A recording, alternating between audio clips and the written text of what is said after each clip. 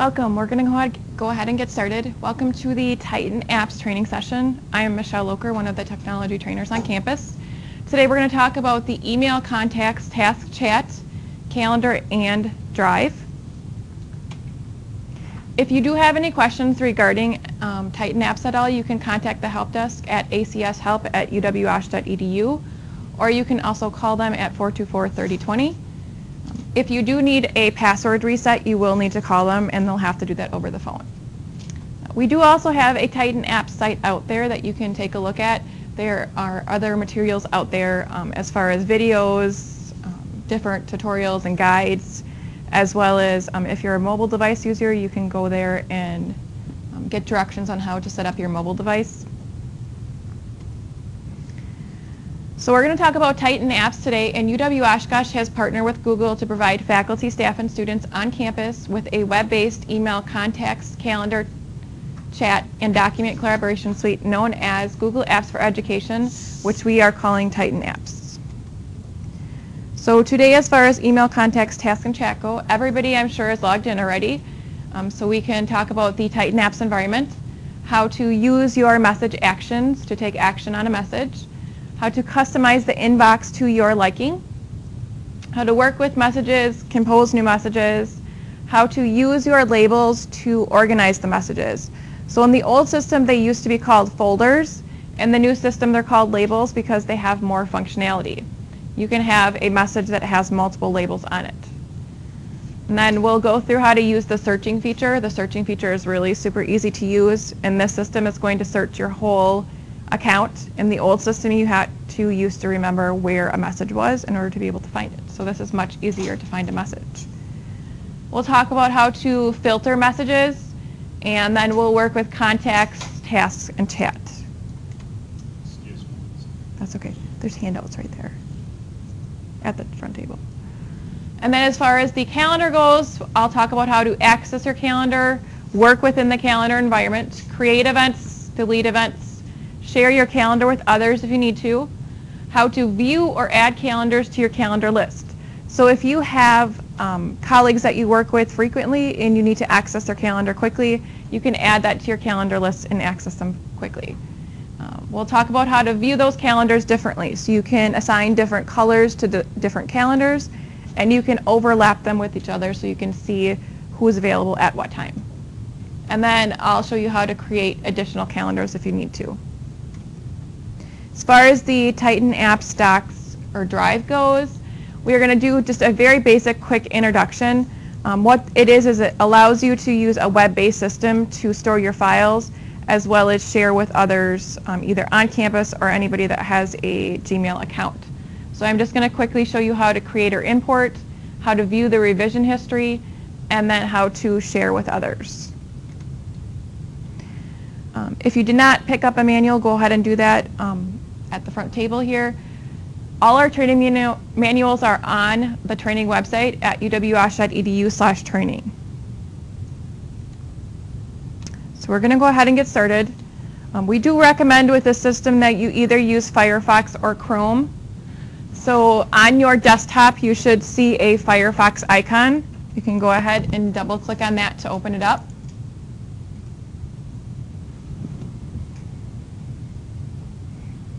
And we want to go to the UW-Oshkosh homepage, so if you look in your bar, that toolbar that goes across the top here, just click on UWO. Once you go there, you can select or hover over your Titan Services bar, drag down and select Titan Apps. So here is the Titan Apps website that I was referring to earlier. Everything is broke down by topic, so you have email, calendar, drive, and docs. You have information on mobile devices here as well.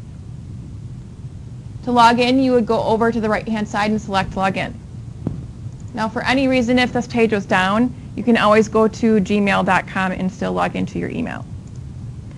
So when you log in, you want to log in with your username that includes the @uwosh.edu.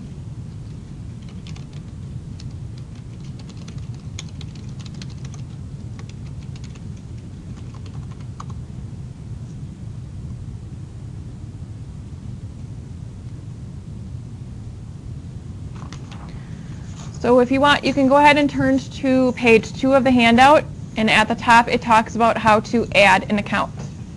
So you logged into your account, but if you need to log into an additional account, if you have a separate account that you need to access, let's say you have a general office account that you also maintain, you can do that by using the Add Account feature, which is up in the top right-hand corner here, underneath where your email account shows. If you click that drop-down arrow, you can select Add Account. So then I could log in with my separate account.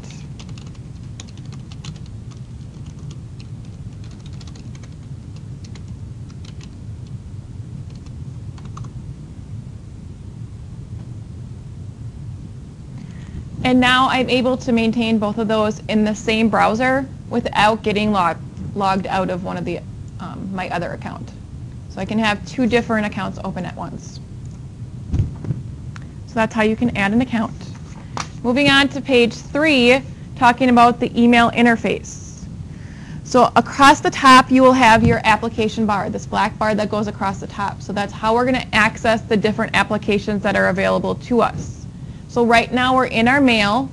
We can access the drive. Yours may say documents at this time.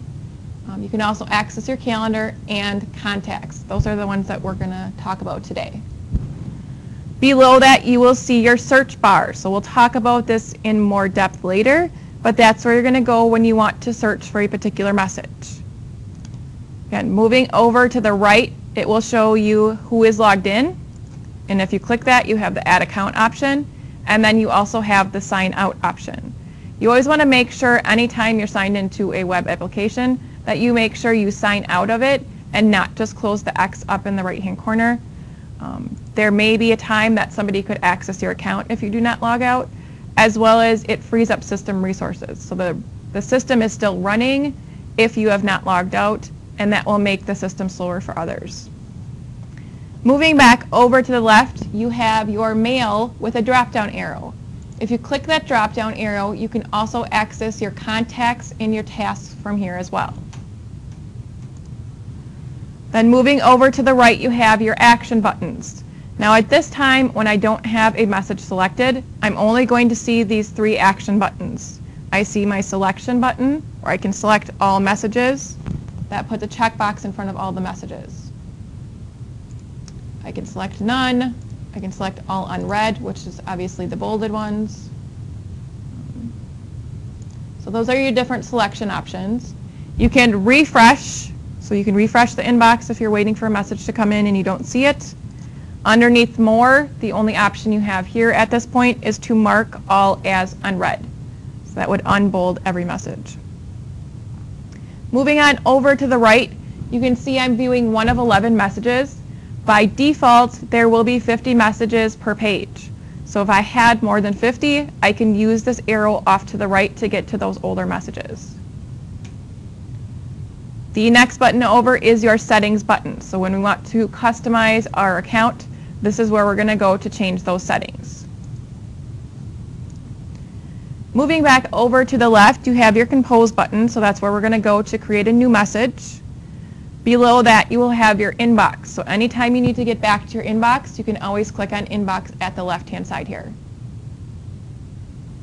The system has set up some default filters for you, so you can view all the starred messages. So that's going to show only messages that have been starred by me. Any important messages, which are shown with the filled-in tag. Any of my chats that I have done within the system, my sent mail, and my drafts. Below those defaults, you will see your labels, or what used to be folders in the old system. Scrolling on down towards the bottom, you will have your chat area. At the very bottom left-hand corner, you have your chat toggle button. So if you click on this button, it will hide the chat area. Click on it again, and then that chat area will come back. I do have this adjustable section bar here, this gray bar, that I can take and move up and down. So if I click on that to open it, I can use the adjustable section bar to make my chat area bigger or smaller.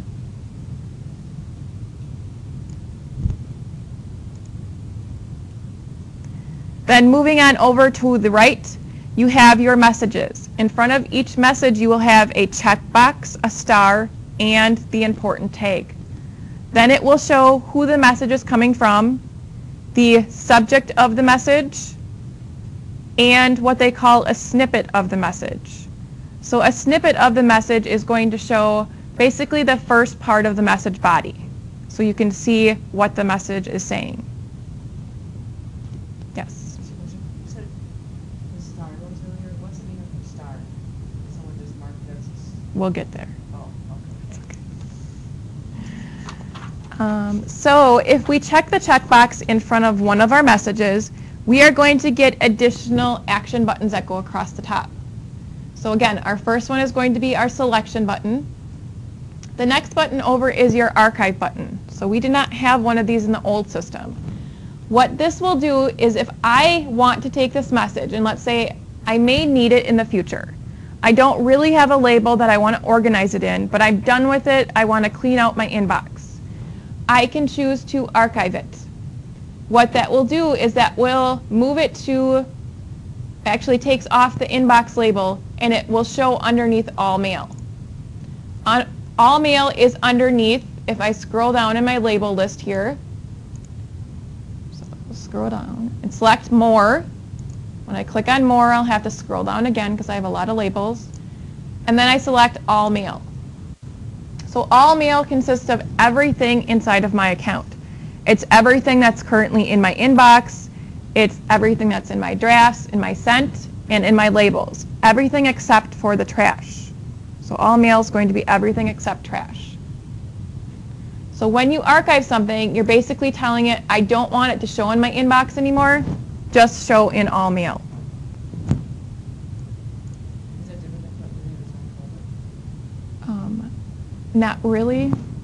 You can, if you're putting a label on it, then you can view it when you click on that label. But it really lives in all mail.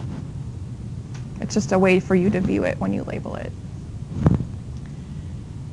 The next button over is your report spam. So if something comes in as spam, go ahead and feel free to report it as spam. The next one over is your delete button. So if you delete a message, that will move it to the trash. It will stay in the trash for 30 days and then it's gone for good. The trash automatically will get cleaned out after 30 days. So that's something to be careful of.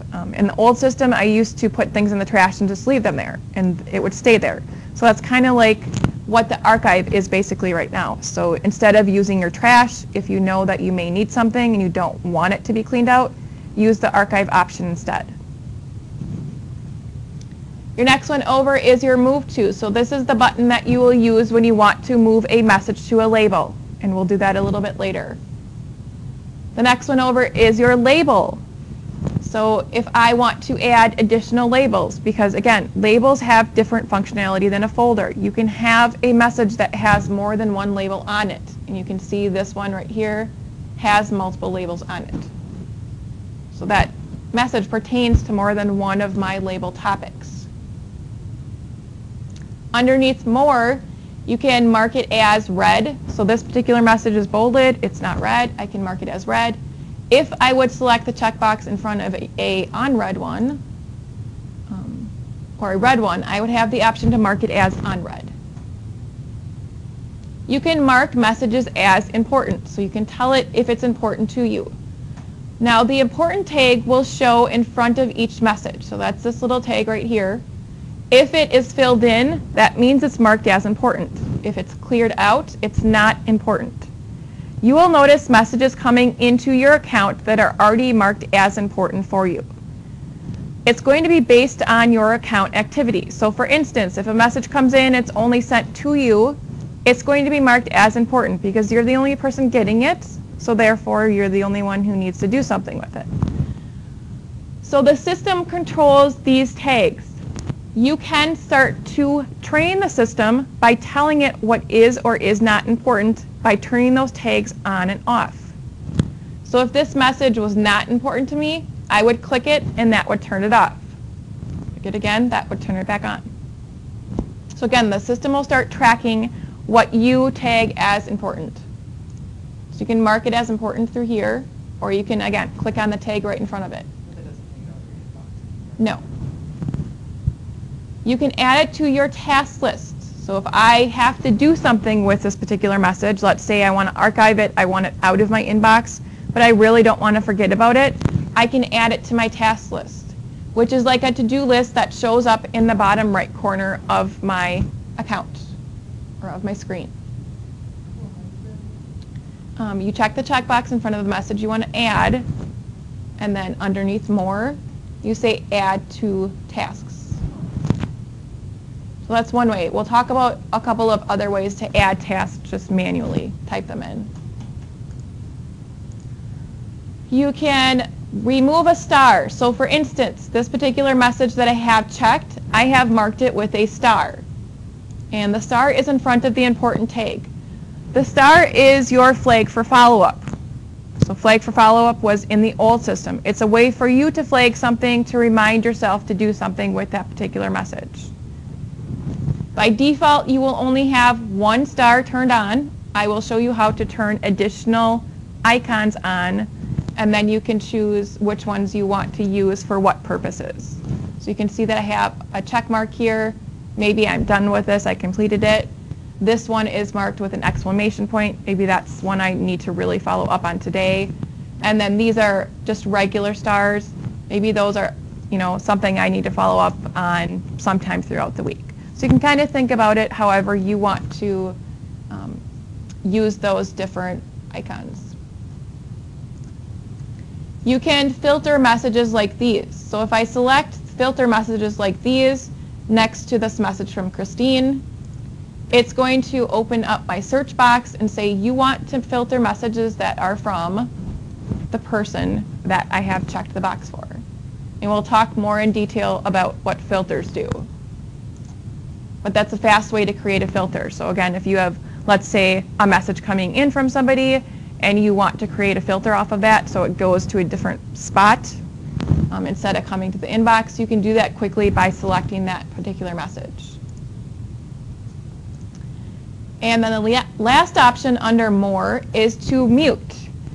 So if I choose to mute this conversation, let's say somebody keeps including me in the message I really don't need to be included in, I can mute that and it will go to all mail. It will bypass the inbox. So it's not coming directly in my inbox, right in my face right away. I can go back to all mail and view it if I need to. So that's what muting conversation will do.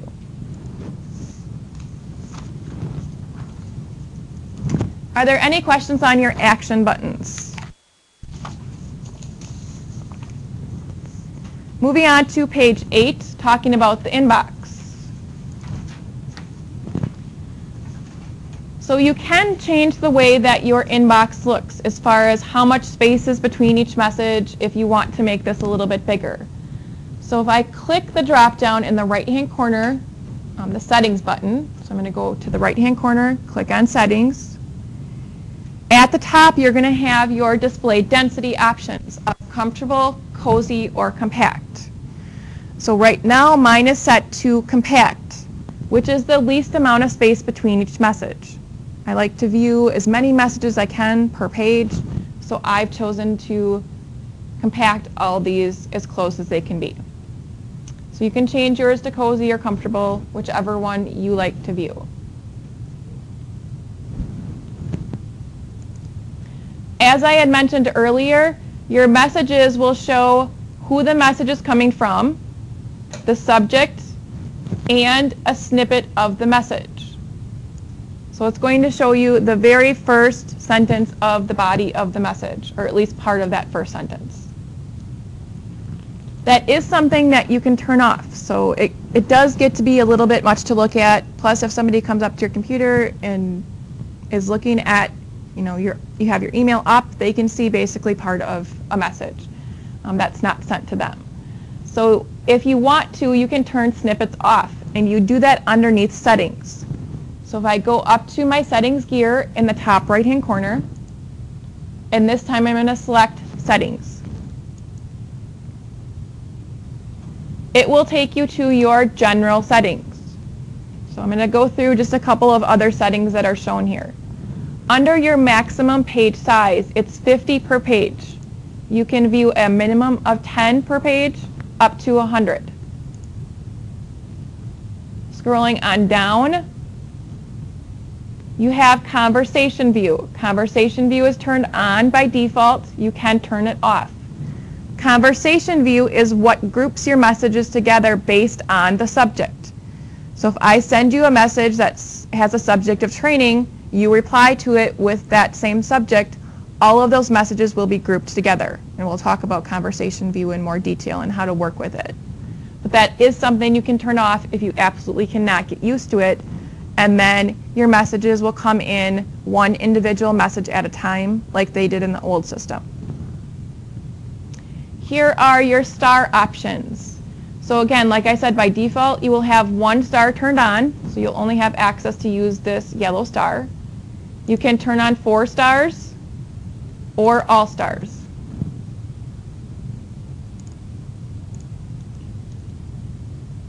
Scrolling on down, you can add a picture. There is an area for you to add your signature. So if you've not done so and you want to add a signature, this is where you can do it. Then you will see snippets, which is what we were talking about just a little bit ago. That will, again, show a part of the message right within your inbox list. So if you don't want to show the snippets and you only want to show the subject and, of course, the sender, you can say no snippets. Below that is your vacation responder. So if you're going to be out of the office, it's usually nice for you to have a vacation message letting people know that so they will not expect a response from you. So you can add that. Anytime you make changes to your settings and you want to save them, make sure you select Save Changes at the bottom. So I'm going to cancel out of that. Yes? In conversation mode, is there any way you can get it off of the first name for the last name? So is it me, comma, Joe, comma, is there any way you get it to the last name? I'm not sure. That's something I have to check, see if there's a setting for that. I can let you know. What's the keyboard shortcuts on and off? Whether you want to use keyboard shortcuts. So there's keyboard shortcuts that are assigned, I believe, to Gmail. Yeah. Yeah. Unless you put it on in settings. Doesn't work. Well, if you like shortcuts, if you're used to shortcuts. Okay. Moving on to page 9, your inbox styles. By default, your inbox is sorted with the most recent message at the top. If you want, you can sort them differently by going over to the inbox at the left-hand side here, clicking on the drop-down arrow at the right.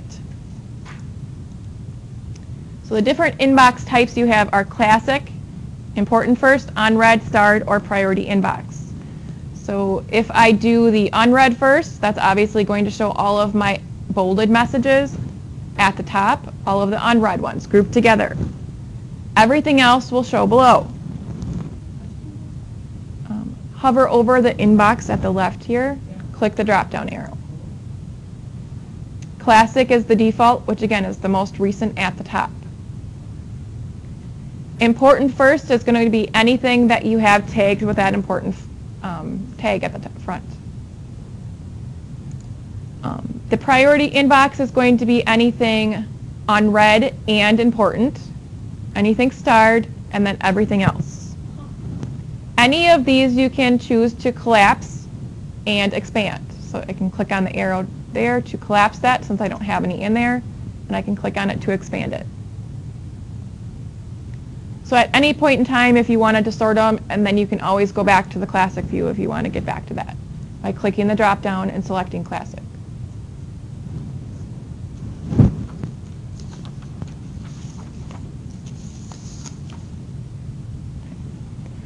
On page 10, working with messages. So as I had mentioned earlier, by default, the conversation view is turned on, which again is going to group your messages based on the subject. So if I have a subject, somebody replies to it, has the same subject, It's going to be grouped together inside of a conversation. So you'll notice this message from Emily here has a number 7 behind it. So that means there are 7 messages inside of this one conversation. And there's also a draft pending too. If I click on the message to open it up, and I discard the draft, the most recent message is going to be at the bottom, and it will be expanded by default. These other messages you'll notice that are in gray are collapsed. If I want to expand any one of those particular messages, I can click on it. Click on it again, and that will collapse it. If you wanted to expand all of them, you can do that by selecting the Expand All at the top.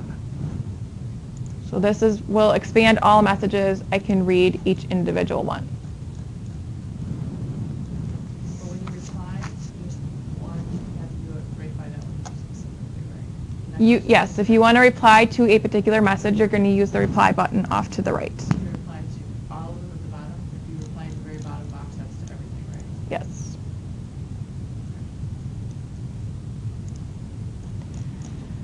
You'll notice next to each message you have the reply button. If you click the drop-down arrow next to it, let me scroll down here, you will have reply. This particular message was sent to multiple people, so I have the reply all option. I'm sorry, Miss, where did you open that? Right here.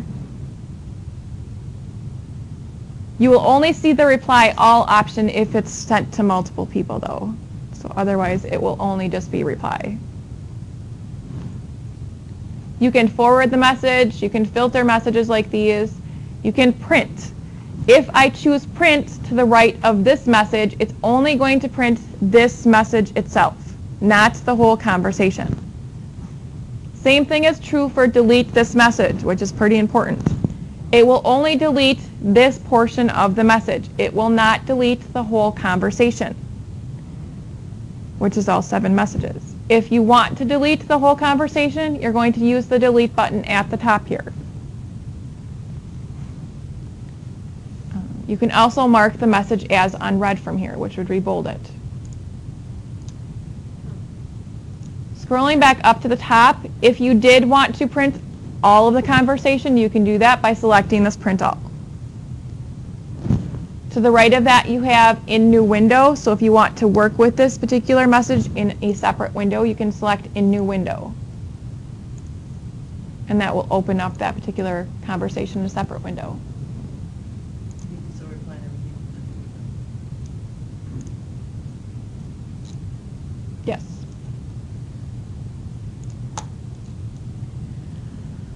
As far as your action buttons that go across the top, you will have the first one that takes you back to your inbox. The other ones we have already discussed. You can archive a message right from here, report it as spam, delete it, move it to a label it. Under more, the only real big different option you're going to see here is to create an event. So this would create an event on my calendar or on whoever calendar I want to add it to. So if I select Create Event, that opens up the new event window, adds my subject. So let's say this was a meeting, and somebody was asking me if I could attend. So I'm going to go ahead and set up the meeting I can attend. Or if I had to set up a training session, somebody said, can you please set up this training session? The thing to remember here is in the description, there will be part of the message. So you can have which is kind of nice because, again, if somebody's asking you to set up a training on a particular day, or something on a particular day, that will show in the description. So then I can just go up here and change it to the date that they're asking me. It shows right in here. I don't have to remember and go back and forth between my calendar and this event. The important thing to remember, though, is it will automatically add the people that were included in the message as guests. So, for instance, if this was a meeting and it was a meeting with these people, that's great. I would want to invite them to that meeting. If it's not, and it's something that they're just basically asking me to take care of, I would want to make sure that I deleted them from the guest list, so it doesn't invite them to this event. and then you would select save, and that would save onto your calendar. Or the calendar again that you added it to. But I'm going to discard this one for now.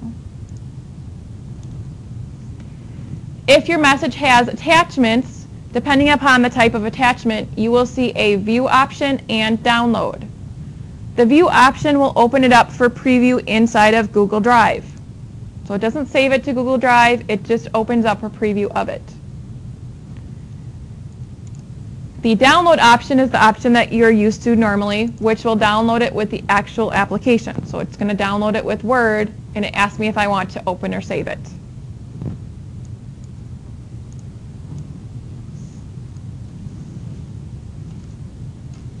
Can you print it from either view or download?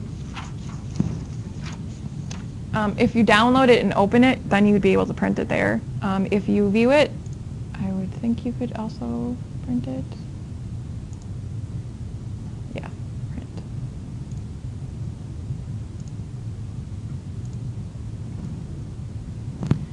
When you have a message open, if you go up to the top, you will notice if it's tagged, it will show. If it's starred, it will show.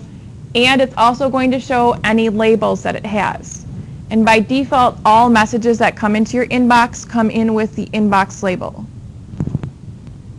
So basically, again, when you archive something, it removes this label for you, and it will just be showing in all mail. So it's not going to show in the inbox anymore.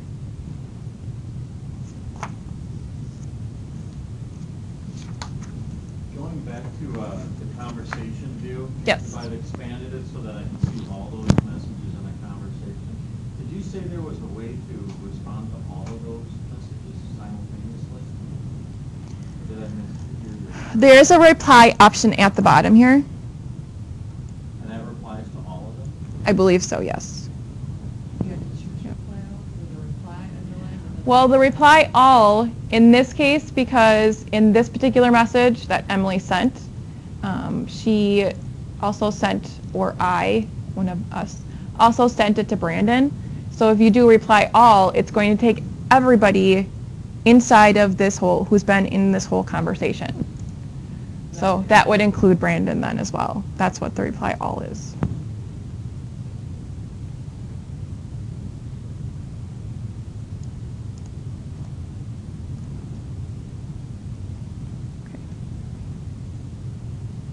On page 14, if I need to move a message, I can either do that by dragging and dropping, or I can use that move to option. So let's say this particular message from Julie and this one from Chris. I want to move these, so I don't want them in my inbox anymore. I want to add a label to them. And I can do that by moving them. So I can either, again, check the checkbox in front of the ones I want to move and use this move to option and choose whichever one I want to move it to. Or I can drag and drop. So let's say these two messages, I want to drag and drop them and move them to 2012 communication. When you move a message, it will take off the label that you currently were looking at. So I was in my inbox, so it had the inbox label on it. It took the inbox label off, and it put on the 2012 communication label. So you can see that if I open up a message. It has that label on it. So same thing is true here. If I take a message from the 2012 communication, I can see that's what it's that's the label I'm looking at currently. It's red on the left-hand side as well, but I can look up here. And I move it, it again is going to remove this label and put on the new one. So let's say I move it to class. So now that message is in there. So again, when you move a label, it takes off the label that you're moving it from, puts on the new label that you're moving it to.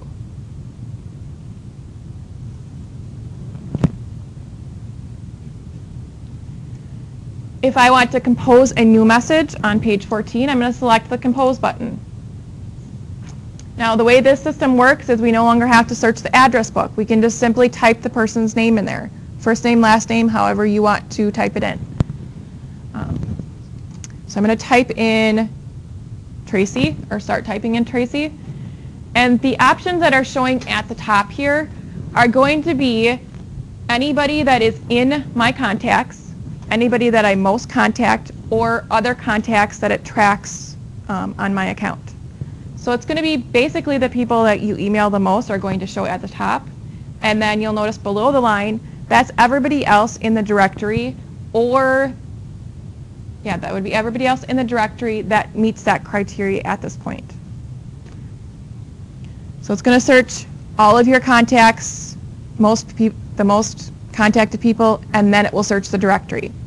So I want to send a message to Tracy, and I also want to carbon copy Laura. So to carbon copy, I'm going to select this add CC. If you would want a BCC, you would select add BCC, which is blind carbon copy. Is everybody familiar with what blind carbon copy does? Blind carbon copy will send a message to the person, but the other people will not be able to see that that person's been copied. So you're basically hiding that you're actually sending that message to that person. A lot of faculty use that, instructors, for sending messages to like a group of students, so that not everybody can see who the message went to. They just put it right in the blind carbon copy. You don't even have to put it, send it to anybody. You can just blind carbon copy by itself. So you might think you're the only one getting the message, but in fact there might be a lot of people since they don't. Correct. Yep. Now the CC they will be able to see, but the BCC they won't. So if I do carbon copy Laura on this, Tracy will be able to see that. Is there any way of knowing if you are in fact the only person that got it? No. Not unless you ask that person and they tell you. If you have groups set up, you can also send to that particular group. So if you set up groups in your contacts, which we'll go through, all you would have to do to add that group is start typing in the group name. So you can see I have a training staff list group that we've created under this account. And it only has me in it, but I have an SIS list which has more people in it. So then it automatically adds those people to that list. But I'm going to delete some of these people. If I want to, I can ask for a return receipt so I know that somebody got this message. I can attach a file.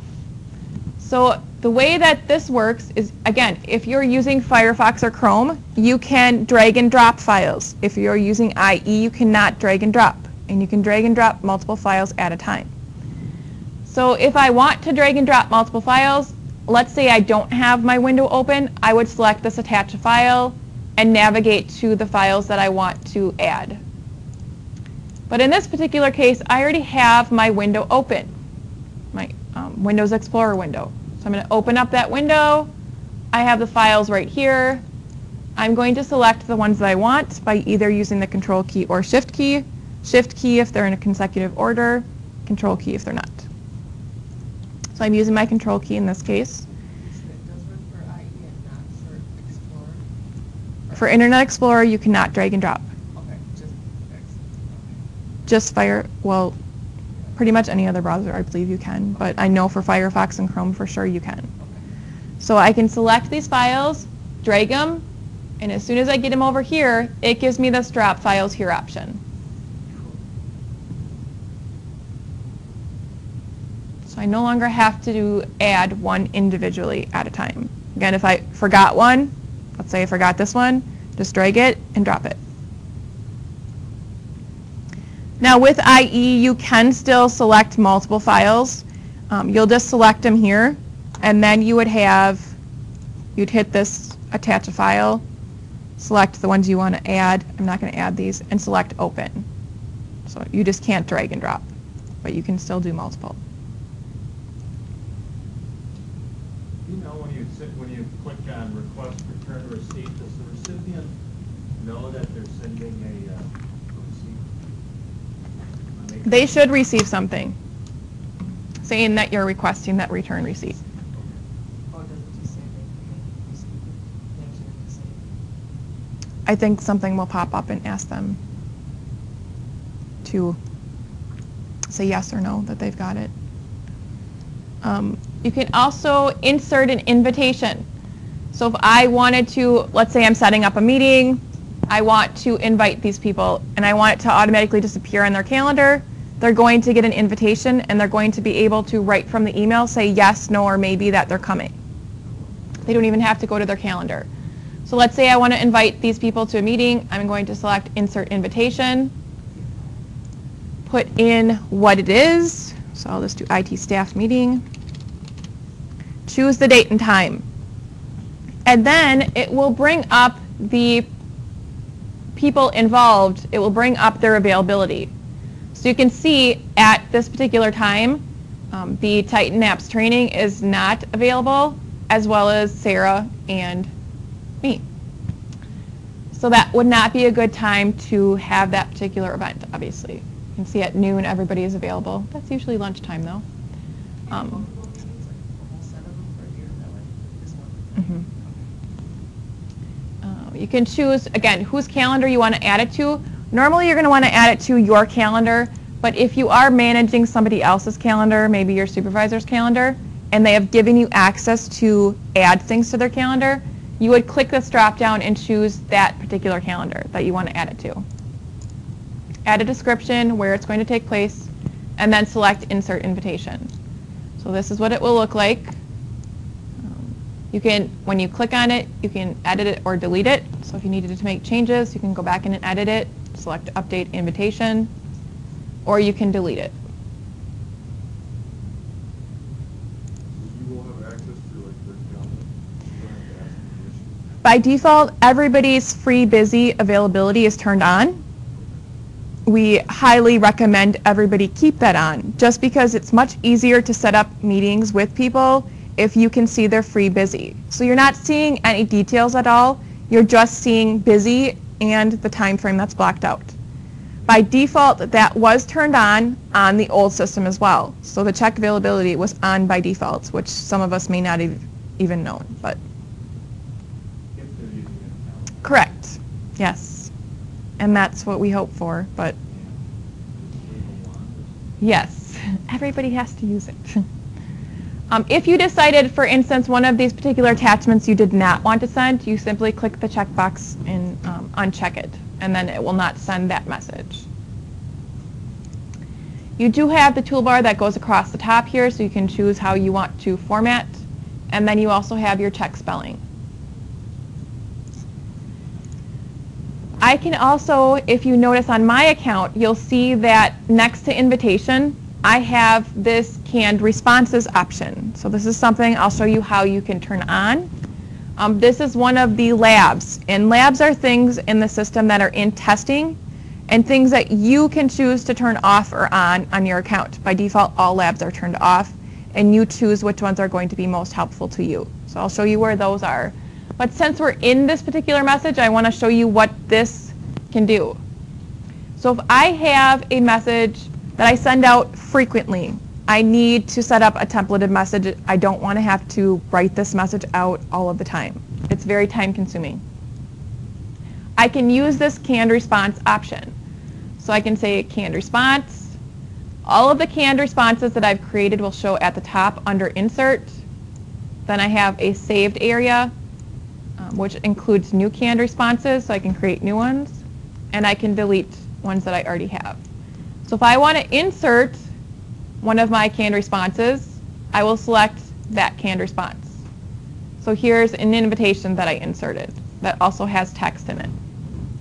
You can insert multiple canned responses at one time as well. So let's say this message I want to send out, I want to add my campus signature. Canned responses are great for signatures as well, especially if, let's say, you are a student or you have multiple jobs. You can have different signatures for your emails and just add them as a canned response quickly. How do you do that now? That's under labs. We'll get there in a little bit. It's under settings. I don't want to skip ahead too much yet. But I did want to show you, if you turn it on, that's where it's going to appear when you compose a new message.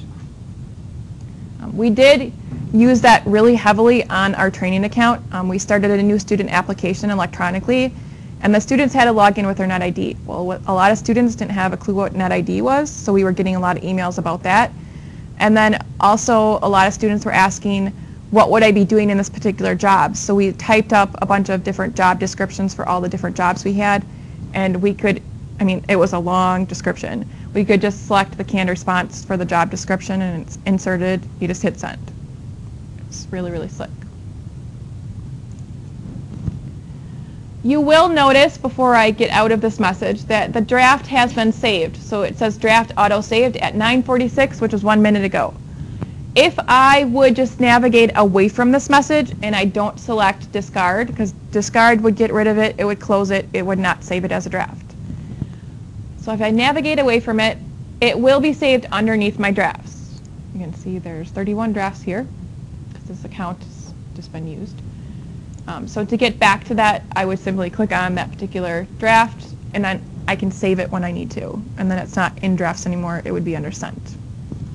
So do be careful with that, just because, again, if you navigate away from a message, you don't discard it, you thought that you sent it, it may still be under, and you didn't, it will be under your drafts.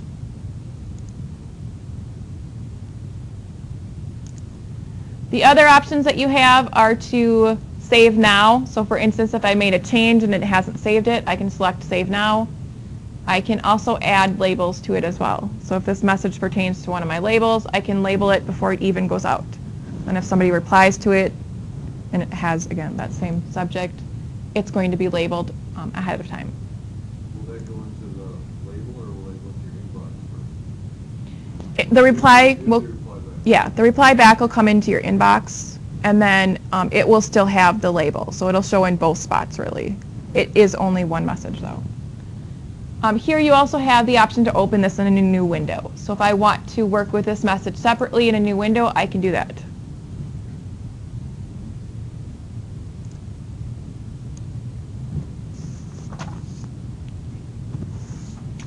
Okay, moving on to page 16, talking about labels. As I had mentioned before, your labels will show at the left-hand side here. You will have, again, some default labels that they've created for you, your chats, actually a couple of defaults. Underneath more, you will have the default labels of all mail, spam, and trash. So again, your trash goes here. Your spam is here as well, so make sure that you go there every once in a while and check that. If you have a particular message that is going into spam, that should not be. If you click the checkbox in front of it, in your action buttons across the top, you will see a not spam button. So you can mark something that, oh, there's my reminder.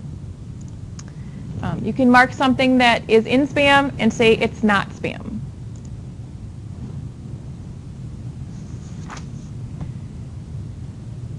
If you need to view a message that has a particular label, so I want to view all the messages that have the fall 2012 label, I can simply click on it at the left-hand side.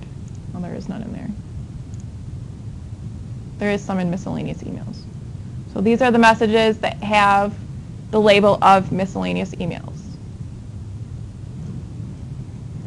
If I need to create a new label, I can do that by clicking on More at the bottom left-hand side here, drag all the way down, and select Create New Label.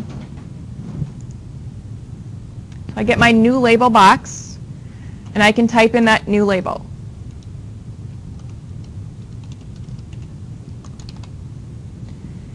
If I want to, I can nest this label under a label that I currently have. So it's basically like a sub-label. I would check the checkbox in front of it, and let's say Biology 101, I want it to go under Fall 2012. And I click the drop down here and choose Fall 2012. And then select Create. And now that's underneath that label. Can you manage the labels you have already, like when you have moved to another one? So it falls under what to say? Mm-hmm. So like Biology 101, if I wanted to, I can nest it by clicking this drop down. Actually, you would edit is what you would do. So we'll yeah, we'll get there, sorry. I'm not seeing that more. I mean, I see one more which gives me chats, all mail, spam, trash, but I don't see another, I don't see the more to get the labels. Are you scrolled all the way to the bottom?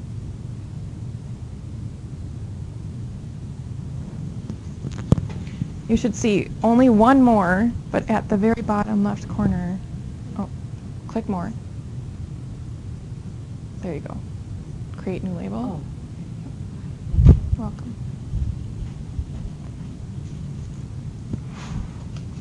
Are there any questions on creating labels?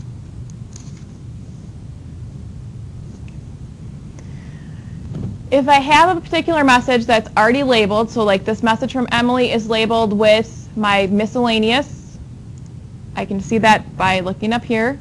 It's also labeled with follow-up and priority. If I open it up, I can see all three labels here.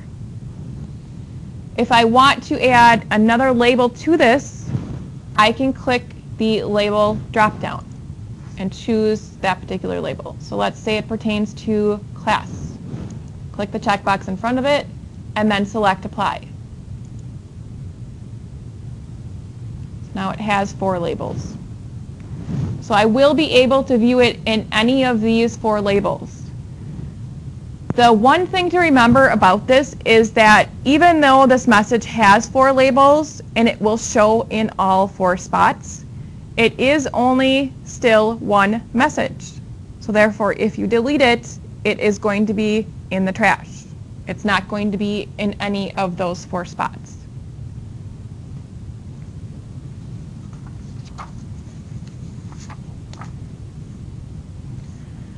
If you need to rename your labels, you can do that by hovering over the label at the left-hand side here and clicking the drop-down arrow. And that would be at the bottom under Edit. So under Edit, that would open up that label. And again, this is where, let's say that you nested this and you wanted to put it somewhere else. You can do that by selecting where you want to put it and then select Save.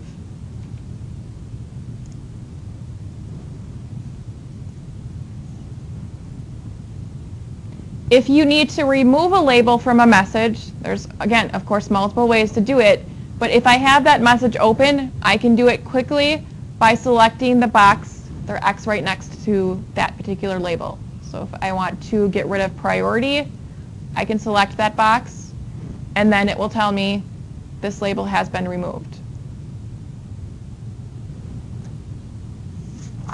Or, of course, you could use that label drop-down to do it too. Again, if you do it here, you just want to always make sure you hit Apply. So if I uncheck class, I want to make sure I hit Apply if I want to get rid of that label. What if you only had one label, like inbox, and you deleted it from that label? Where would that email be then? It would be in all mail. So anytime that you have a message and it has basically no labels, it's going to still show underneath all mail.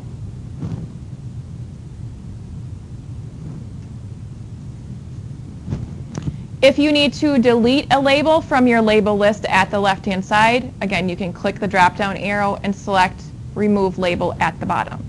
So that will actually delete the label. It will not, again, delete the messages that are inside of that particular label.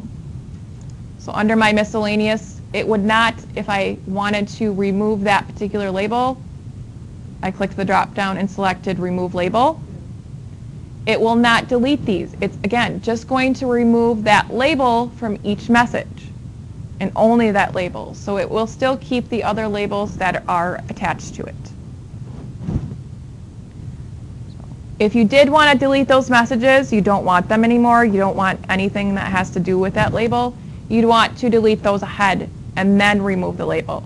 So you'd have to check the checkbox in front of all of them and then say delete.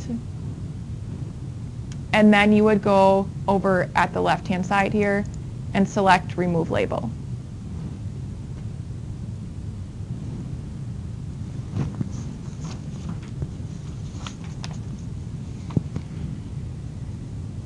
You can also organize your labels by adding colors to them. So you'll notice that some of these labels, I do have colors attached to them. So my follow-up is this yellowish orange color.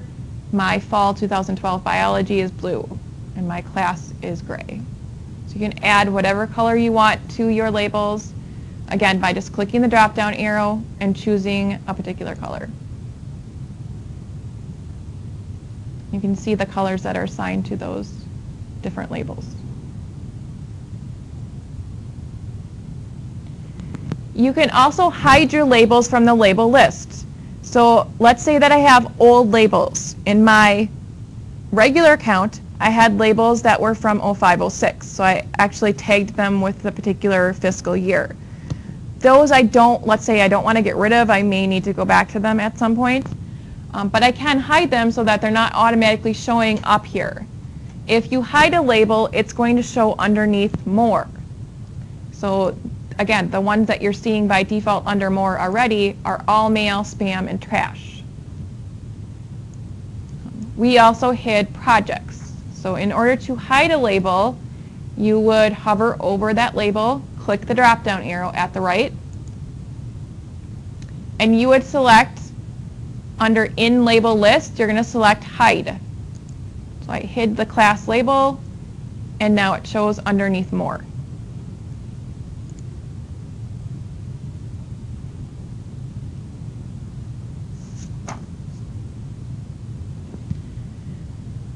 Now you cannot hide these defaults options that they have set up for you unless you do that underneath Manage Labels. And so to access Manage Labels, you can do that by scrolling all the way to the bottom, clicking on More, scroll all the way to the bottom again, and then select Manage Labels. So Manage Labels takes you into your settings of your labels. We already talked about the general settings earlier, so now it just takes us directly to the label settings. So you can hide any of these that you don't want to see, or you can show any of them that you do. So again, by default, all mail, spam, and trash are hidden. If you want to access those more quickly, you can choose to show them, and they will show up in the regular label area. Any of the ones that you've created will show below, and again, you can choose to show or hide those, remove or edit them as well. And you can create new labels from here too.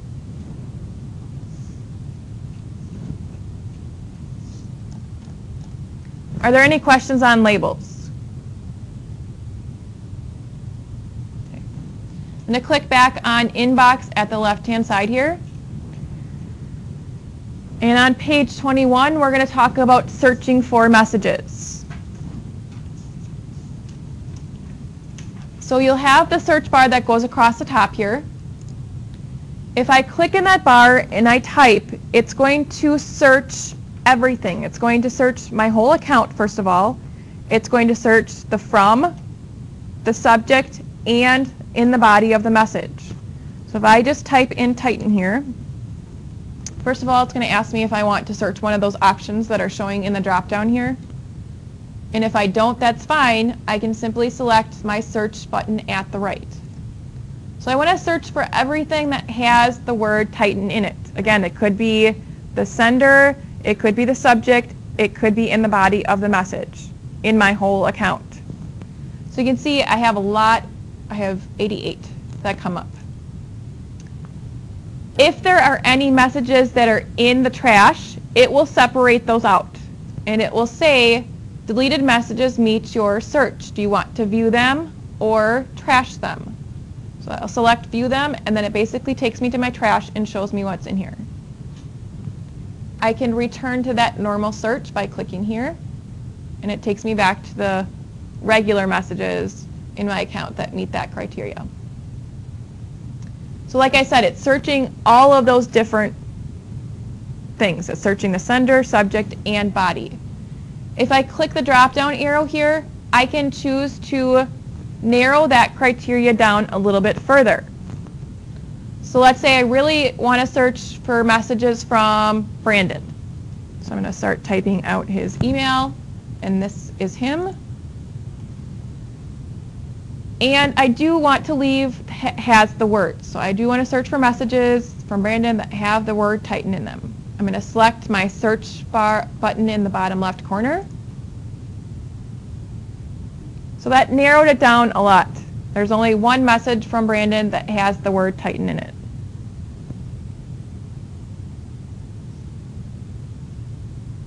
So again, if you click that drop-down arrow at the end of the search bar, that will give you the additional criteria of from, to, subject, has the words, doesn't have the words. You can also check the box for has an attachment. So again, that would only obviously bring up messages that have attachments. That one is handy. Or you can search within a specific period of time. So if you want to do that, you just have to make sure you put a date in here. And here's an example. So I'm going to go back to my search of has the word Titan in it. I have 88 that meet that criteria right now in my account.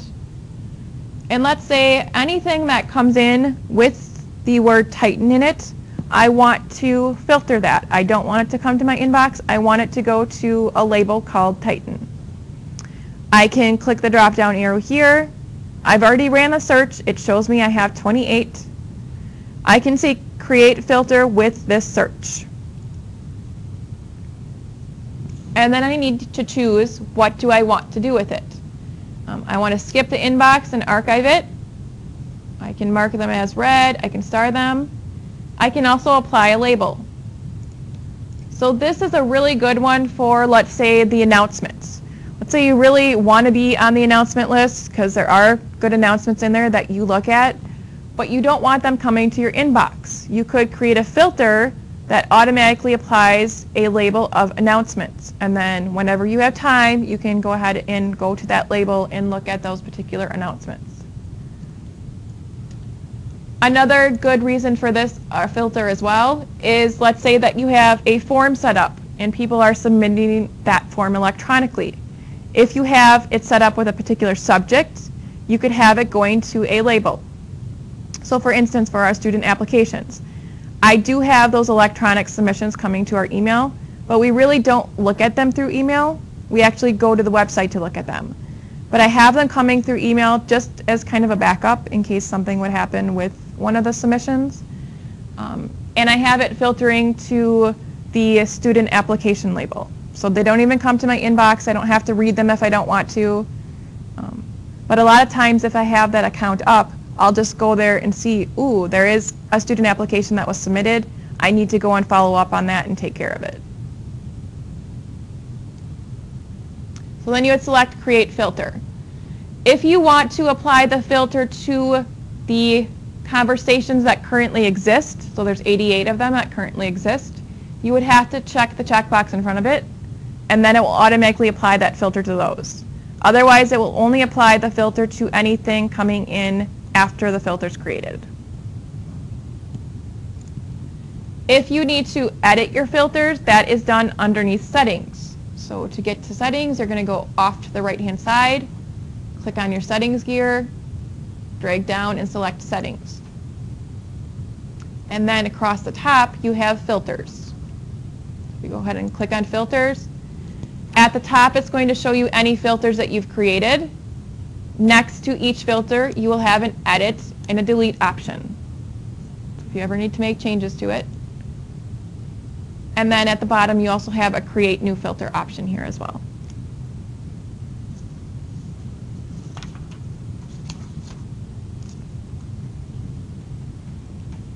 On page 22, talking about labs, which I had mentioned earlier. Labs, again, are things that were created that are in testing that you can choose to turn on in your account. So to access labs, that's also underneath Settings. So if you're not underneath Settings, you can click on your Settings gear at the right-hand side here, drag down and select Settings. And then across the top, you want to select Labs, which is towards the end.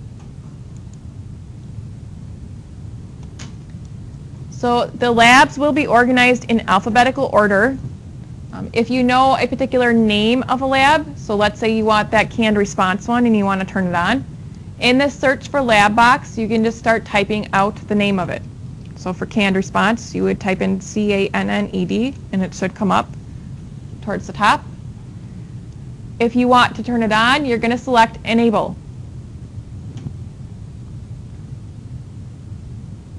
Any labs that have been enabled will then, by default, show at the top. So any labs that you enable will show at the top. And then again, everything else is going to be alphabetical. There are descriptions next to the lab, so you can read what that particular lab pertains to. Again, you can choose to enable it. You can always disable later. The thing to remember with labs is they are in testing, which means that they can break at any time, they can have bugs, they can change at any time, they can be gone at any time, or they can choose to make them part of the system as well. So they can just basically turn it on for you.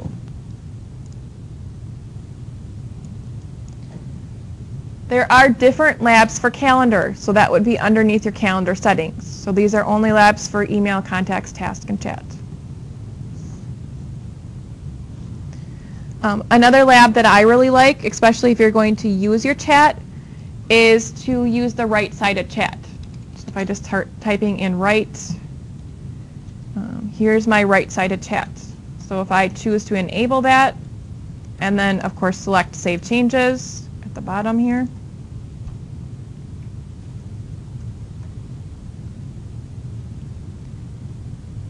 Now instead of my chat area at the bottom left-hand side taking up the label area, it's moved over to the right.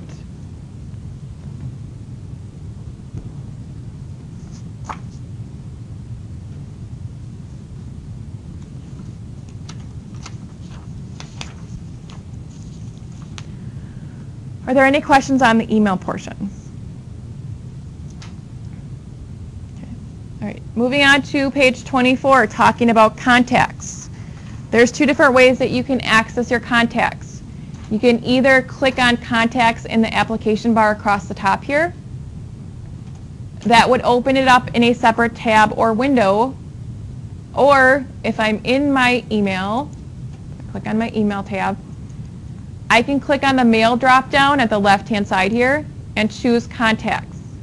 If I do it this way, it's going to open up contacts right over the top of my email. So then I'd have to click on contacts and click on mail to get back to mail. I like it this way because then I can close my contacts whenever I want to. So I just usually open it in a separate window or tab. Across the top you have your search bar like we did before, so that's not changed. And then you again have your action buttons. Your very first action button is to select all. So that would check the checkbox in front of all of your contacts or none.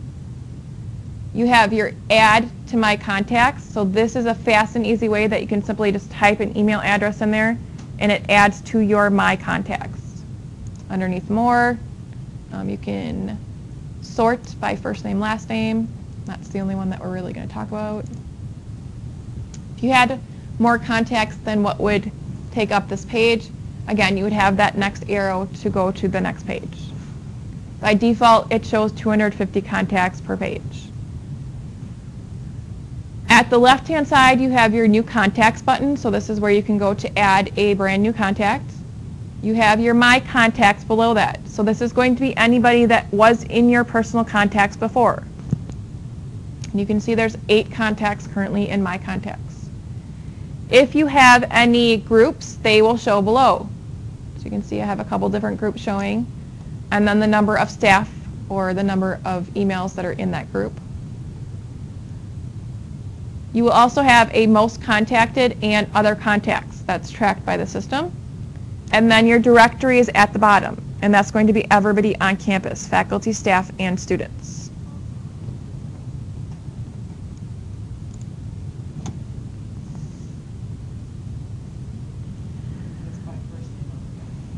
Yes, you can sort it by last name if you want to.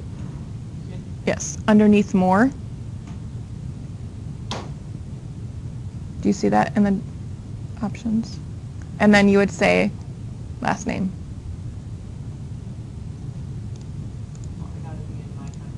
Oh, right. The directory you can't switch. Oh, no, I can't. You can't. Okay. And then my contacts at the left-hand side here. So if I go back to my contacts, let's say I want to add a brand new contact. I'm going to go to my new contact button. There's a couple of different ways that I can do this. I can type in the person's name, type in the email address. If it is somebody on campus, and let's say I do know their email address, I can go directly to this email address field and type that in.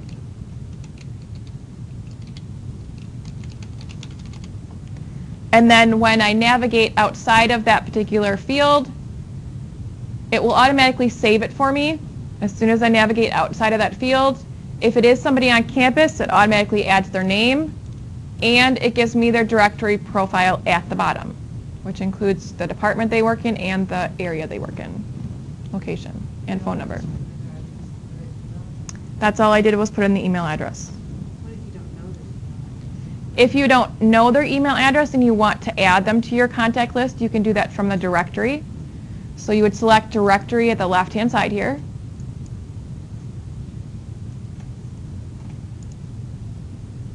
And you can, again, either search by first name, last name, whichever is going to make most sense. So let's say I want to search for Smith.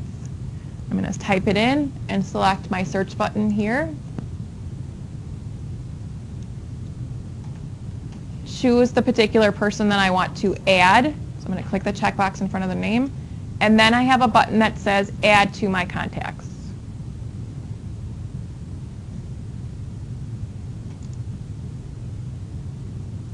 So either way, you can add them by using the New Contact button or searching the directory.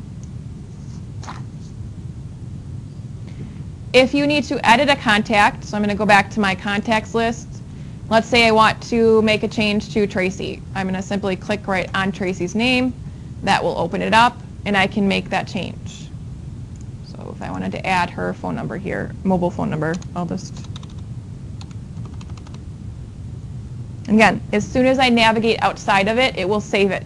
If I don't, I do have the Save Now option in the top right-hand corner. So I can select Save Now.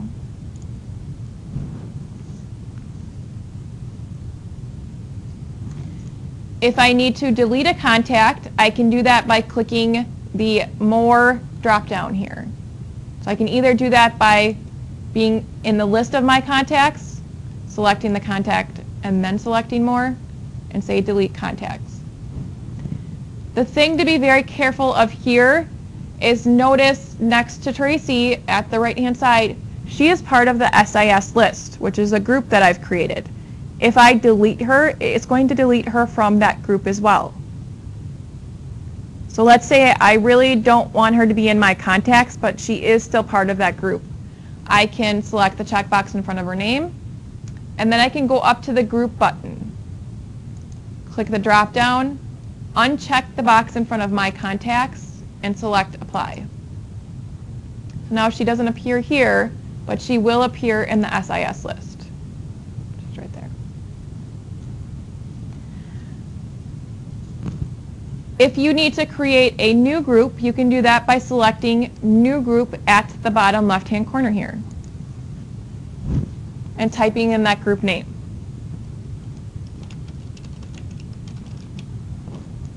And then select OK. So if I want to add people to that group, again, there's a couple different ways to do it. If they're already in my contacts, I can simply check the checkbox in front of those, or that person, that I want to add to that group. Use my group dropdown and check the checkbox in front of the group I want to add them to, and select Apply. If they are not part of my contacts, and let's say they are in the directory, I can again go to the directory, search for that particular person, check the checkbox in front of their name, and use my group button to add them to that particular group, and select Apply. Now the thing to remember here is if you do it this way and you add them to that group from the directory, or any group, if you add a person to any group, it automatically adds them to your contact list as well. So you would have to go back and uncheck that you wanted them to be taken out of the contact list. So now Sarah's here twice. So you would uncheck this box and select Apply.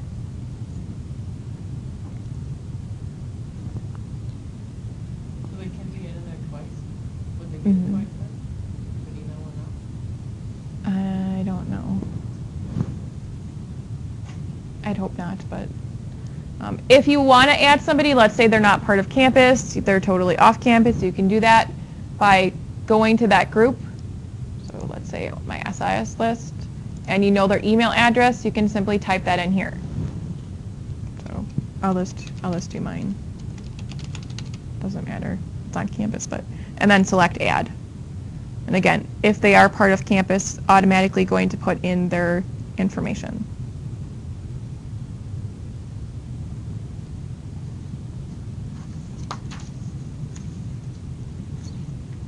Are there any questions on working with contacts?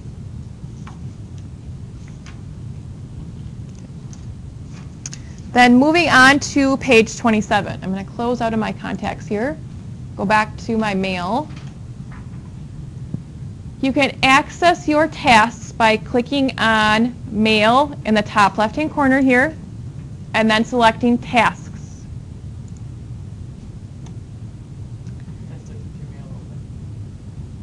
Yes.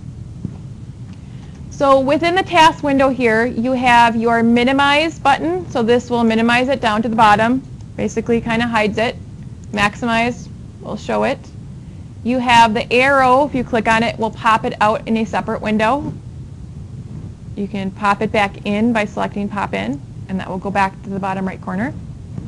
I'm sorry, how did you get to tasks on If you click on mail and then tasks.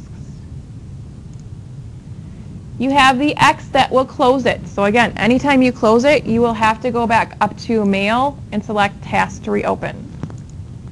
Your task window will stay however you leave it. So if you leave your account and you sign out, the window's open. It's going to be open the next time you come into it.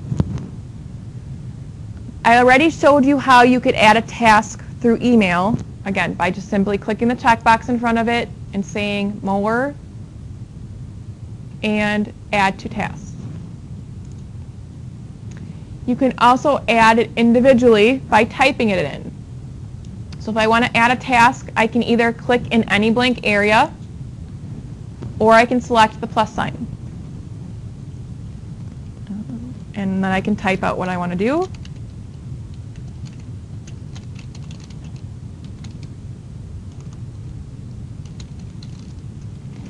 If I want to add more detail, I can select the arrow off to the right.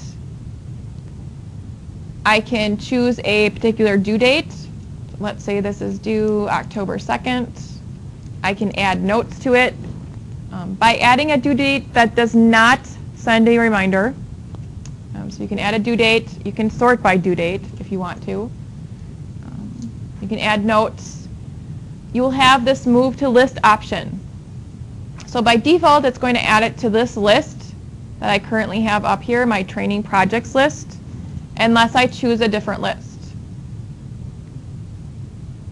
There's another reminder. Okay. By default, you will only have one list that was created with your account. So it's going to be your account name, and that's going to be your task list, which in this case would be this one on my account. And if I select back, so now that's been added. Whoops. Well, I added it to my projects list. That's fine.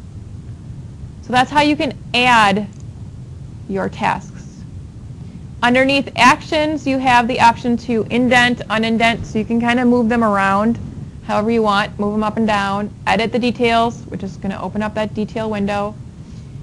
You can email the task list either to yourself or to somebody else. You can print it.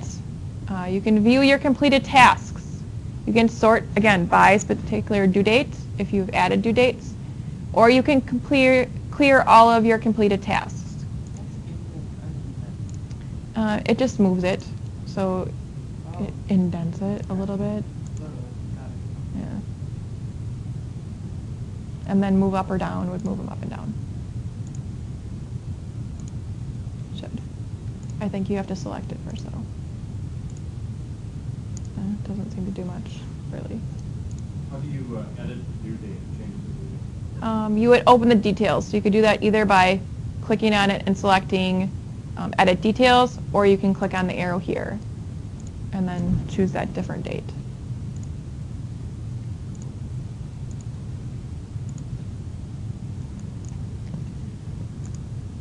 You can also, if I go back to my task list, if I want to delete something, I can click on it to make sure that it's highlighted and click on my delete button. So that will move it to the trash. I can view recently deleted items once I've done that. So this is going to show me anything that I currently had recently deleted. If I want to get it back, I can select this arrow and that will put it back on my regular task list. Is there a 30-day cycle with you as well? That's what I was told, but there are items in my apps list. So if I just delete this one, back from June. So it seems to stay on there for a very long time. The next button over in the very bottom right-hand corner is the button where you can add additional task lists. So if you have particular projects that you're working on, you can add separate task lists to keep track of those. Yep, or you can do a weekly list, or let's say every Friday you have certain duties that you want, you can add those lists. So I can say add list, and let's say we'll do tasks for Friday. Select OK, and so now I have that separate list created. So I can either be directly on that list when I want to create something new, and I need to refresh this because it's... If you ever have that where it's showing that that list is temporarily not available, you can just refresh your browser, and then it should come back up and be fine. So it doesn't look like it created my new list.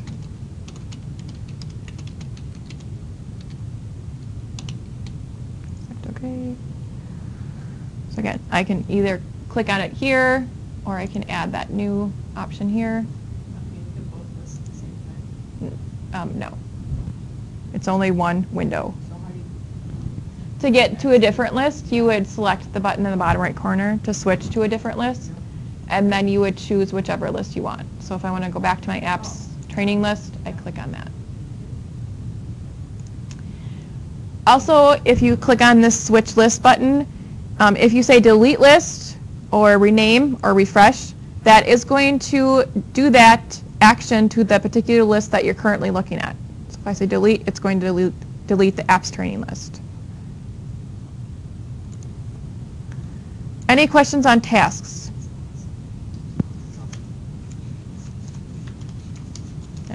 I found it very useful when I was working on a project, or actually a couple of projects, and having a hard time keeping things straight on each separate project, and having sticky notes all over the place. I finally gave up on the sticky notes and said I need to have it all in one spot. I'm not finding things, and set up the separate task list for each of those projects. Okay. On page 28, talking about chat. Again, by default, your chat will show in the bottom left-hand corner. I've used a lab to move mine over to the right side. The first thing you want to be aware of is your chat status. So you can see next to my little icon here, I have a green circle. That means that I'm currently available. But I do have in writing here that I'm in training. If I click this drop down, I choose which type of chat status I want to be showing everybody. Am I available? And then I don't have anything written. If I'm in training, I can do that. If I want to be busy, so that I'm shown as away, I can select busy. So that's going to be that little red circle. If I'm invisible, that means I'm shown as offline, but I can still send chats out. So I can still send chats to people I have not signed out, but people will see me as offline. How did you, is that the customize option to say like in training or whatever? Yes. You can sign out of chat, and then obviously you wouldn't be able to send chats. You're going to show as offline. So that's your chat status. Your chat status is going to stay however you left it last. So if I leave it as busy, I log out, come back in, I'm going to be busy. So you want to make sure that you change that when you leave your desk. if I want to send a chat to somebody that I've never chatted with before, I'm going to select this search people box. And here I just simply have to search for the person's name. So again, I'm going to use Tracy as an example. And I've never chatted with Tracy before from this account. So next to Tracy, I would say invite to chat. That will send her a little dialog box that she'll see in the right-hand side here. And it will say, so-and-so wants to chat with you, and then she will have to say yes or no, that she will chat with me. And that shows up in the middle of page 28, that little chat box on the handout. If somebody is already in your chat list that you've chatted with before and you want to chat with them right now, you can simply do that by clicking on their name. So I can see Lynn is available. I want to ask her a question. I can click on her name, and the chat box shows in the bottom here. So the chat box works very similar to the task list as far as the minimizing, maximizing, popping out, popping back in, and closing. So I would type my message to Lynn.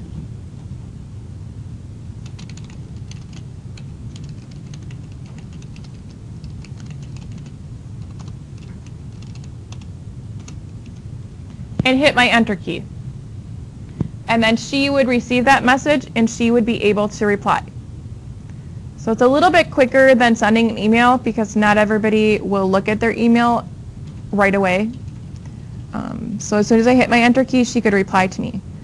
If I wanted to invite others, so there's multiple people that I wanted to attend this meeting, I can select this add people to chat. And then again, type that person's name in there and select invite, but I'm not going to. I'll just close that out. You will notice that people will automatically show in your chat list, even if you have not asked to chat with them, because of people that you email. So your chat list starts to be built off of people that you email. So if you see somebody in your chat list that you really never think you're going to chat with, you can click the drop-down arrow next to them, or hover over them, then click the drop-down arrow here, and choose Never Show. And then that person will disappear from the chat list. And then if I do something, I want to tap them, then it's going to search. Yes.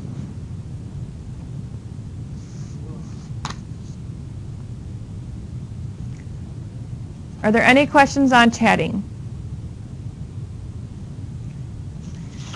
Chat is something that you can turn off, so if it's something that you decide you're not going to use, you don't want to be shown as available, you just don't want to deal with the chat at all, you can shut it off underneath settings. So if you click on your settings gear, select settings,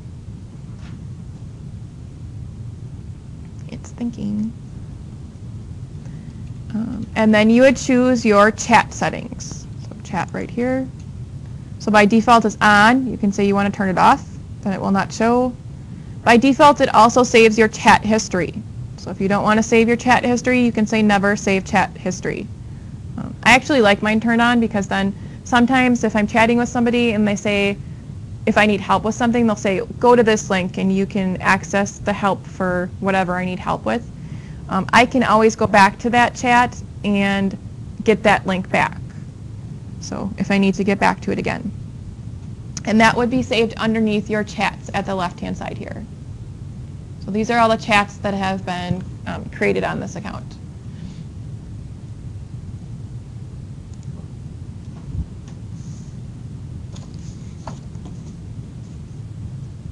Are there any questions on email, contacts, task, or chat?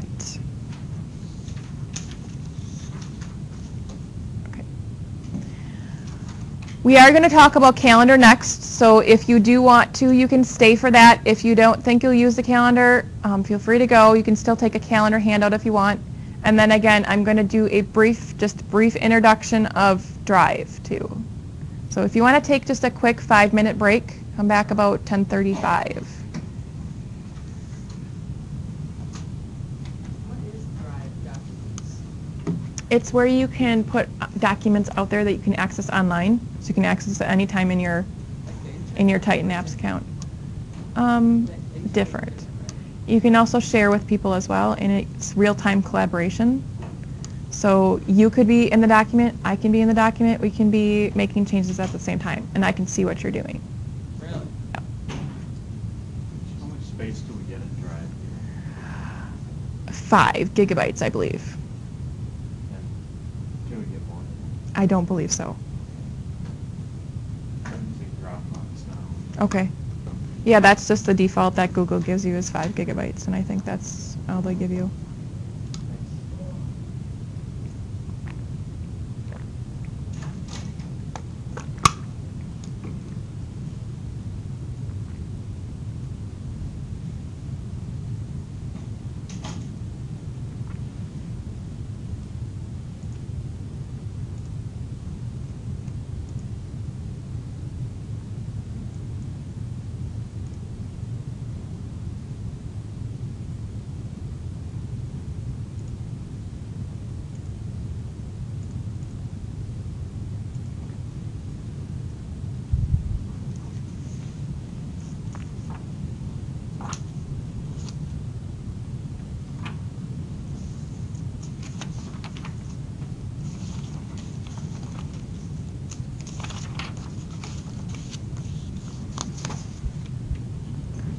Were you able to, did you grab the handouts and everything? I went to a session earlier. Okay. This summer, where I was actually in, say, for the first half. Oh, So- okay. So I stayed until this time, break time, so it's perfect, because now I can catch the second. Okay, part. good. So I think I've Good. got, That one's email. this Do you one have the and calendar? Drive. Okay. Calendar. Okay, yep. Maybe? Mhm. Apologize for being. That's okay. No problem.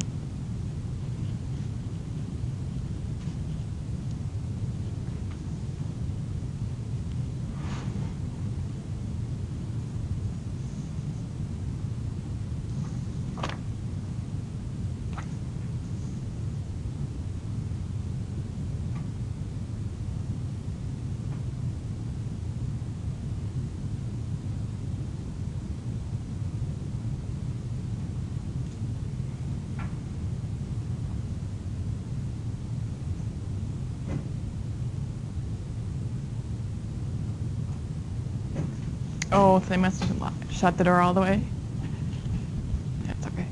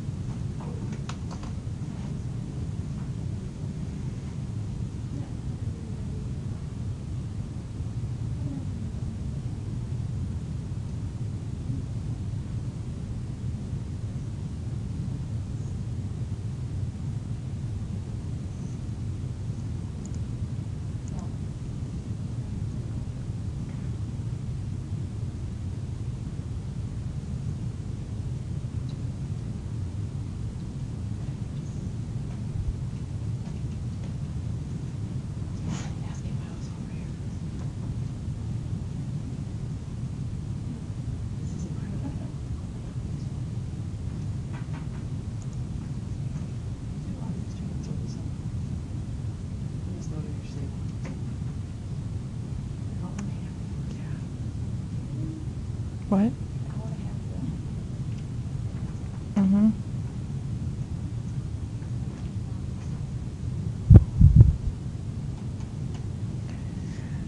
Okay, we'll go ahead and get started and talk about calendar. So the first thing you need to know is how to access the calendar. And again, you would do that simply by clicking on calendar in the application bar across the top. That will open up a separate tab or a separate window, depending upon your browser that you're using. You'll have your search bar that goes across the top here. Towards the right-hand side, you have the option of how you want to view the calendar. Do you want to view it in the day, so just today's day, week, month, 5 days, an agenda, which is more like a list. And then underneath more, you also have the option to print. So for any reason, if you need to print your calendar, you can do that here. To the right of that, you will have, again, your settings button. So that will be the settings for your calendar. I'm going to go back to my week view. That's the view I like to see. That's why mine says 4 days, yours says 5 days. I think it's just the settings. That's something you can change underneath settings. So I have something that's popped up that isn't letting me do anything else.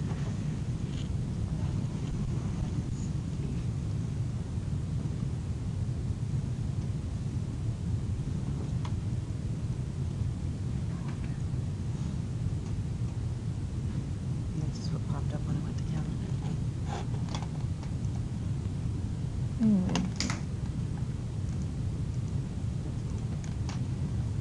I think we just need to set the time zone if it's the first time you've ever accessed Yeah, it. it is.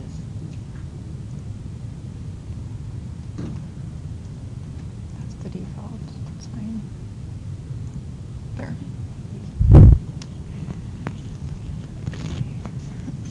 Going back over to the left-hand side, since I have mine arranged in the week view, I can move to the next week by using this arrow to the right. So that will take me to the next week and so on. If I need to get back to today, I can click on the Today button. So that will, again, get me back to this week. Over at the left-hand side, I have my Create. So this is where I can go to create a new event. Below that, I have my mini calendar. So if I need to get to a date in the future really quickly, I can go to that month by using the arrows, clicking on the date. So let's say I want to go to December 18th. And it's going to take me to that particular week. Click back on today, and that will take me to this week. I don't have all these weird buttons hanging on mine. We'll get there. Well, On the left-hand side, you'll see My Calendars, and then below that will be all the calendars that you have created or that you are owner of. By default, there will be the default one created for you. So mine is my Titan Apps training. Scrolling on down under Other Calendars, this will be calendars anybody that has shared with you. So if somebody shares with you, they automatically will appear underneath Other Calendars. It will also be calendars that you choose to subscribe to or that you choose to view. And I'll tell you how to use that and add calendars to it. But the first thing we want to do is we want to create a new event. There's a couple different ways to do it. You can either select the Create button in the top left-hand corner, or if you know the particular event date and time, this will save a little bit of time if you actually go directly to that date and time. So let's say on Thursday at 10 o'clock, I want to add an event. I'm going to click right on the calendar. So it sticks the date and time in there for me, and I can put what it is that I'm going to be doing.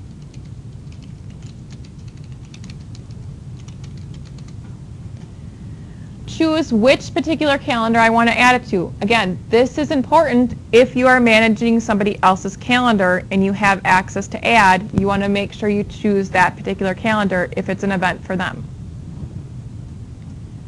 My default meeting length is set for an hour. So if I only wanted it to set this meeting up for an hour, I didn't want to add any other details, I could select Create Event, and that's automatically just going to add it to my calendar. If I do want to add additional details, I'm going to select this Edit Event. Again, by doing it this way, it saves me a little bit of time. I don't have to insert the date and time because I already clicked on it. If it happened to go longer, I could select that time by clicking the drop down and choosing, let's say this is till an hour and a half, 11:30. If it is an all-day event, you would select all day. That will appear at the very top of your calendar, and then it will obviously get rid of the times. If it is a repeating event, you would select repeat, and then you will get the dialog box up, and you choose when you want it to repeat. So again, if you had something like a weekly meeting, or let's say it's every other week, then you would choose every 2 weeks. But if it's kind of like not every other week, it's every third or every fourth, or then you have to manually put each one in. Well, if it's every third, you would say every third. Weekly, every third week. You also have the option of saying that it's every weekday, every Monday, Wednesday, Friday, and so on. So you can kind of use these different options and see if that reoccurring will work for you or not. Choose whether you want it to end at a particular time, and then select done. And then this will, once we save it, it would be created as a reoccurring event. Under your event details, we would want to put where the event's going to take place.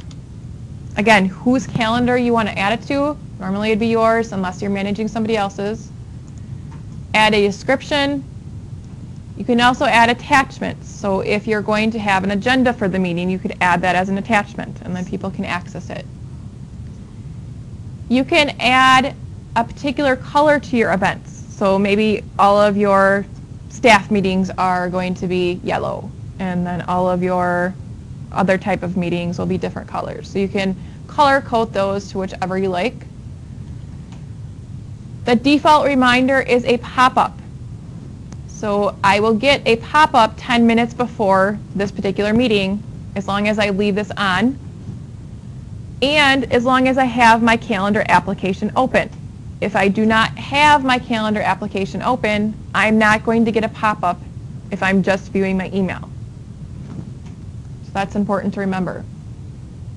You can choose to get a different type of reminder if you want to by clicking on the drop-down here. So let's say I'd rather have an email reminder an hour before.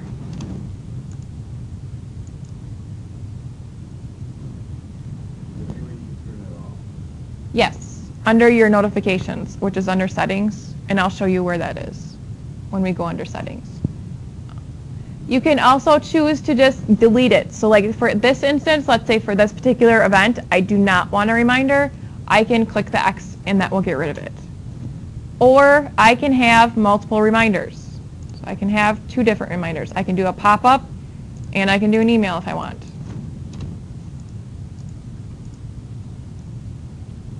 Whether I want to show myself as available or busy. So if I'm going to be busy, I want to show myself as busy.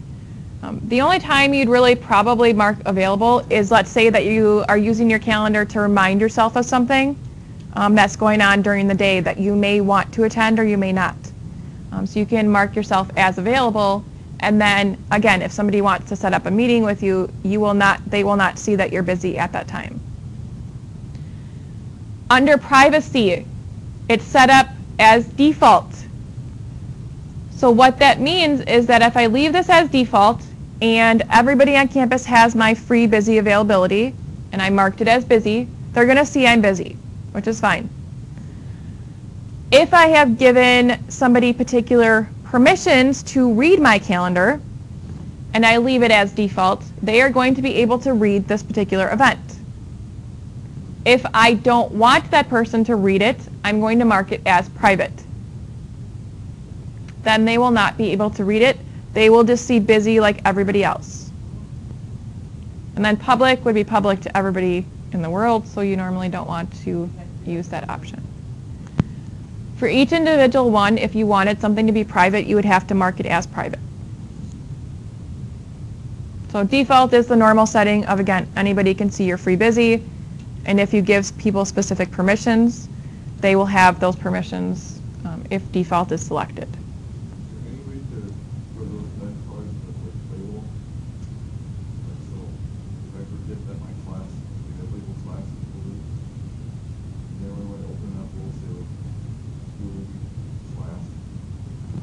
like automatically do it for you. Yeah. Not that I'm aware of. Underneath guest at the right-hand side here, it says enter email address. You don't have to enter the email address. You can, again, just type in the person's name and it will search the directory.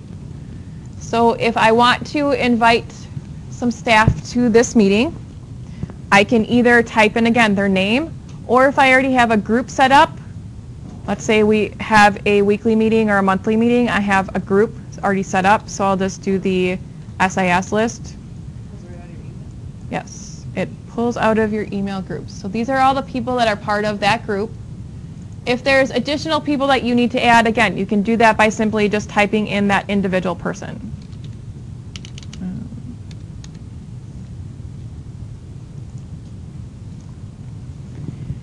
If you want to mark somebody as optional, so you want to show that they're optional, you would click on the person in front of that person's name. So that would mean Andy is marked as optional. What do you mean optional? That they don't, like, they're not required to attend. Yes. There is an X to the right of each person, so that's how you could remove them from the list, or after each person.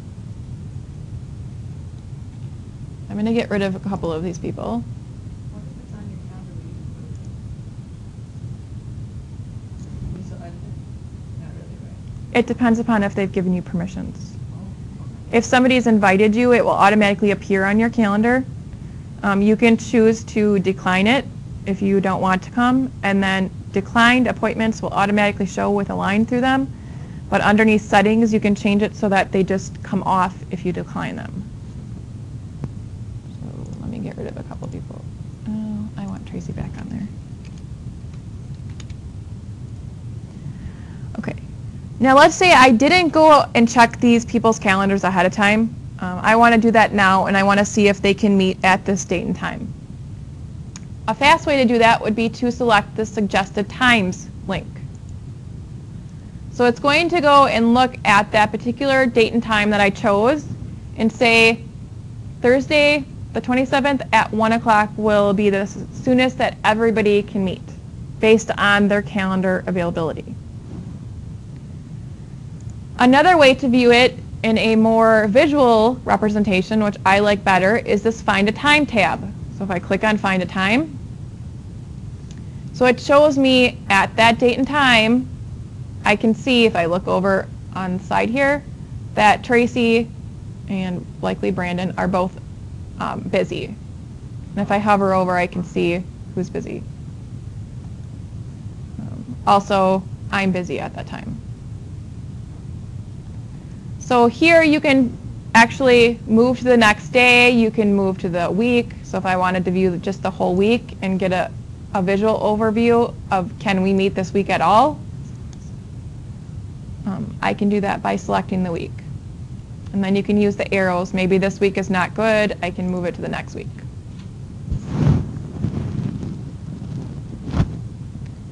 So going back to the event details, so again, if we use our calendars, this should take care of things such as emailing each other back and forth, saying, can you come to this meeting? And using other software applications to do that as well. You can choose whether you want them to be able to modify the event. So let's say these people that are currently I'm inviting don't normally have permissions to modify my events. If I want them to be able to modify this one since they're part of the meeting, I can select Modify Events. Then they would be able to add attachments and change the date if they needed to and whatnot. Whether they can invite others or see the guest list. Seeing the guest list is kind of nice because then they'll be able to tell once people start to respond. There'll be a checkbox by them if they've responded that they're coming, a circle with an X if they're not. So let's say that either me or one of my colleagues really had to be there, not both of us had to be there. They already said they were coming, then I can see that I do have something else planned and I don't need to come. So. You will also see this rooms link at the right-hand side here. So let's say I want to reserve a conference room for this meeting. I can select rooms. It will only show me the available rooms that are currently on the list. So let's say I wanted to reserve Dempsey 301. I would select Add. So now that room is invited, it's going to automatically appear on that calendar. So of the rooms that are showing in this list, just be aware there are certain rooms that do have moderators. So they are in charge of those rooms and they can either accept or decline that invitation. So some rooms are wide open. I know all of our Dempsey conference rooms, they're wide open. If it's available, it's yours. So how do you know if, like, you put in Sage 2.1 or whatever it Mm-hmm. was? Will it get a check mark then if they approve it? It will send you an email, accepted or declined. So they will get an email when that calendar is invited, and then they will be able to say accept or decline. So they'll get notified of it. But with Dempsey, it's just... Dempsey is wide open. So you just hit add, it's added. There's nobody that accepts or decline them. If you book it, it's booked. Mhm. We do recommend, especially, I know for the Dempsey ones, the way that we always booked them before, we like you to put your name and extension in there, just in case for some reason there's like an emergency and somebody needs it for something and they need to contact you or, right. So that is helpful if you can at least put your contact information. Normally we would just put it inside of the title here. So once you're done, you can go ahead and select Save. And when you do that, it's going to ask you if you have guests, if you want to send an invitation to those guests. So that will send an email if you say yes. If you say no, it will not send an email, but it will still appear on their calendar. I think it's usually nice to send an invitation to them. That's up to you. And then they can respond again, whether they can come or not. I'm going to just discard this.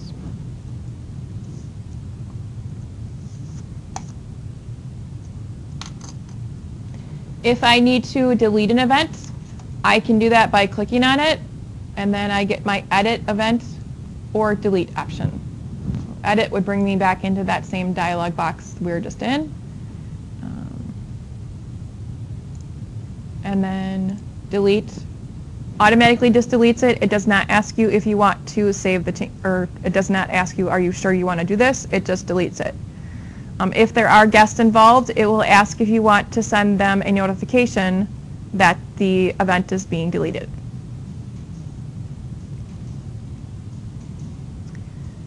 If there is a particular instance of, let's say that you reserved a conference room and you no longer need it, you have a different one that you can use, but you're still having the meeting, you do want to make sure that you go in there and you take that off.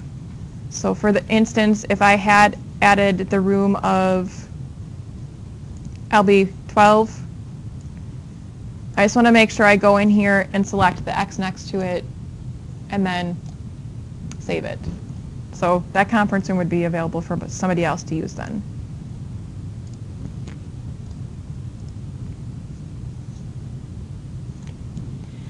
If you want to share your calendar, you can do that by going over to My Calendars at the left-hand side, clicking the drop-down arrow at the right, and choosing Settings. So then next to your calendar, so I'm going to go next to my Titan Apps training calendar. Here's that notifications area that I had mentioned. So that's where you can choose how you want to get notified of things that you're invited to, new events, changed events, and so on, if you want to get an email, as well as your pop-up or any type of reminder. So that you can change to whatever you like. But we want to talk about the Share Edit settings. So we're going to select Share Edit Settings. And again, like I had mentioned, the Share This Calendar, the free busy availability is turned on for everybody at UW-Oshkosh, and we really would like you to keep that on. Again, so when you're trying to set up meetings with people, it's much easier to do so. If you want to share with specific people and give them additional permissions, you would do that under Share with Specific People. Again, you don't have to enter the email address. You simply have to enter the name.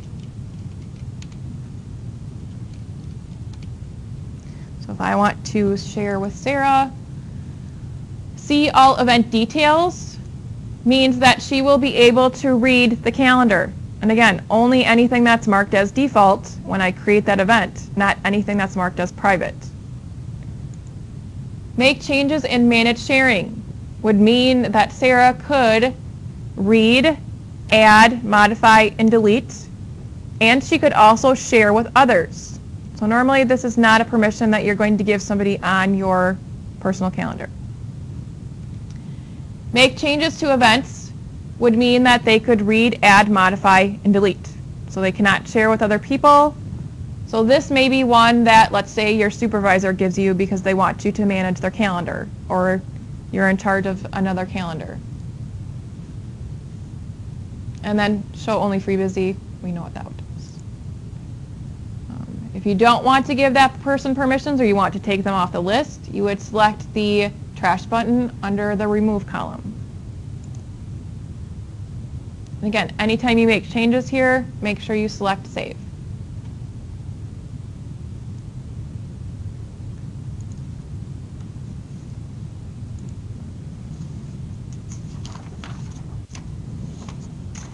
So to get back to my calendar, I'm going to select this back to calendar link.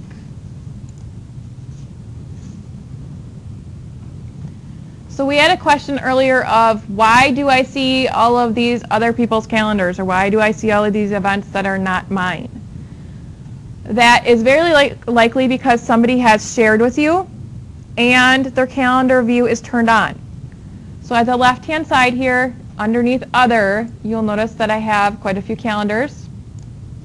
If somebody's calendar is turned on, the color in front of their name will be showing as filled in.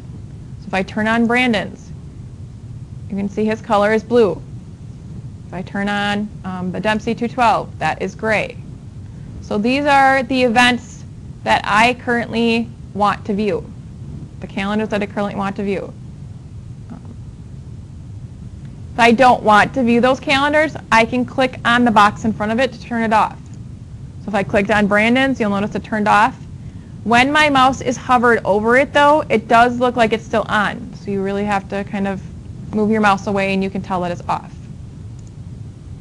So you can view multiple calendars at once to see if those particular people are busy. So I turned on, well, these two people have the same color. That's one thing to be careful of.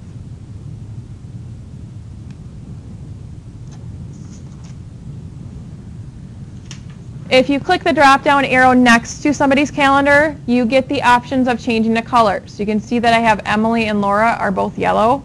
Probably not a good idea. So I'll change Emily to purple.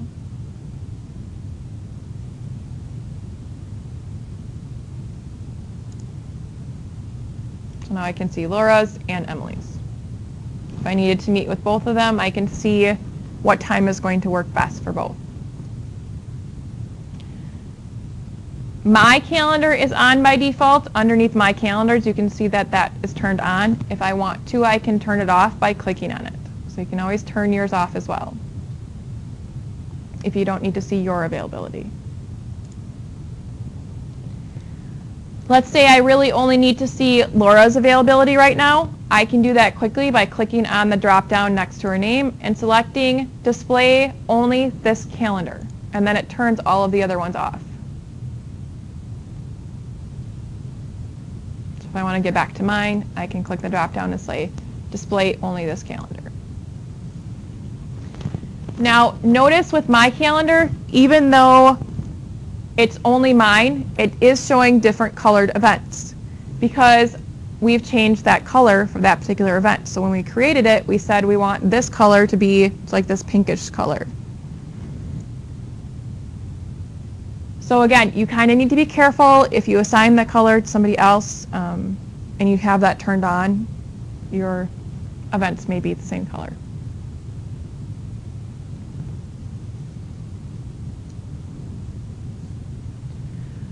So like I had said earlier, if somebody shares with you and gives you specific permissions, it will send you an email to tell you that, and they're automatically going to appear in your list. If there is somebody that does not want to share with you, but does have their free busy availability turned on, and you need to view their availability a lot, you can do that by adding add coworkers calendar. So you simply click right in the add coworkers calendar, type in the person's name, and let's say I want to add Mark's here. So I add his calendar. Now as soon as I do that, as soon as I add a new calendar, it automatically just turns that calendar on. So just be aware of that it automatically will be turned on. I can click it to turn it off.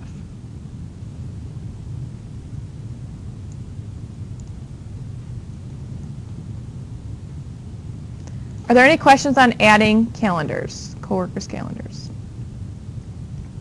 Yes. Did you talk about the imported calendar you have up there? And how we can import calendars From the, Titan apps? I can, sure. Do you mean from like your Titan calendar? Is it Sunmall or the? Oh, this one? Yes. There are instructions underneath the Titan Apps site. So if I go back here and go back to Titan Apps, and it's the calendar migration tool. Okay. So you'll want to follow through these steps to do it. Basically what you do is you will export it from Titan Calendar, and then the second step is to, so you take the first step of exporting it, and here are the instructions how to do that. Next step is to process that particular file that you just exported through the migration tool. And the reason you need to make sure you follow this step is, which is basically just uploading that file and then submitting it, is because if you do not do this, all of your events will come in as public. So you would select browse to that file that was created up in the first step, and hit submit. Then what happens, it will create a zip file for you that will have your tasks and your calendar events. Then you will take that and import it. So you don't want to use that very first file, you want to use that one that's created inside the zip file. So to import, that would be under other calendars, and you click the drop down here and select import calendar. And you choose which calendar you want to import it to. Normally it would be yours. Or to your main one, unless you want to import it to a secondary one that you've created. But the most important step in that is make sure that you grab the correct file, the one that went through that migration tool.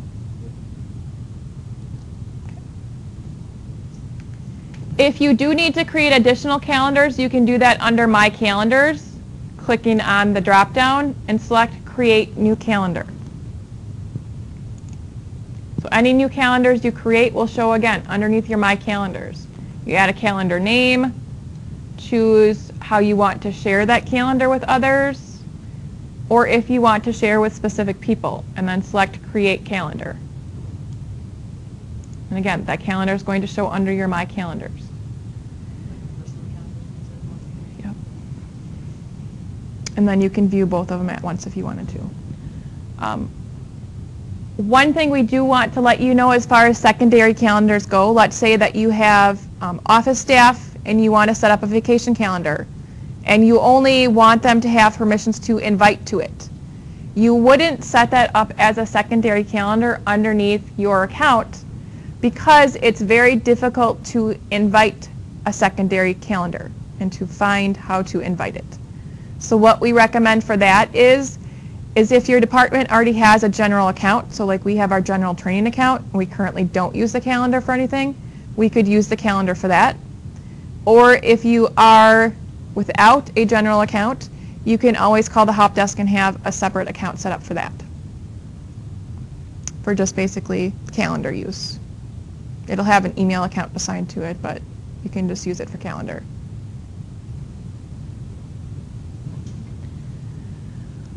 The other thing I want to show you as well is you will notice underneath my other calendars that I have subscribed to the Dempsey conference rooms, Dempsey 212, Dempsey 301.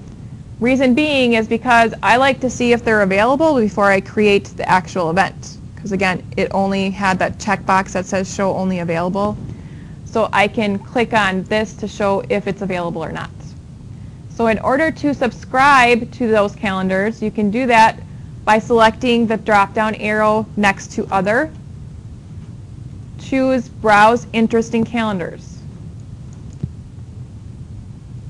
In the system, they have all the different holidays. They have sports.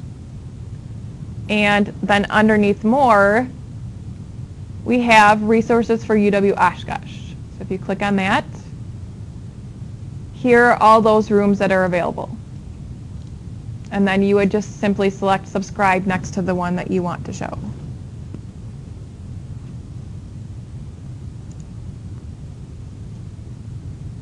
And I can click on Back to Calendar to get back to my calendar. If you decide you do not want to show one of the calendars in your list, you can again hover over that particular calendar, click on the drop-down arrow, and say hide this calendar from the list. And then that would go away.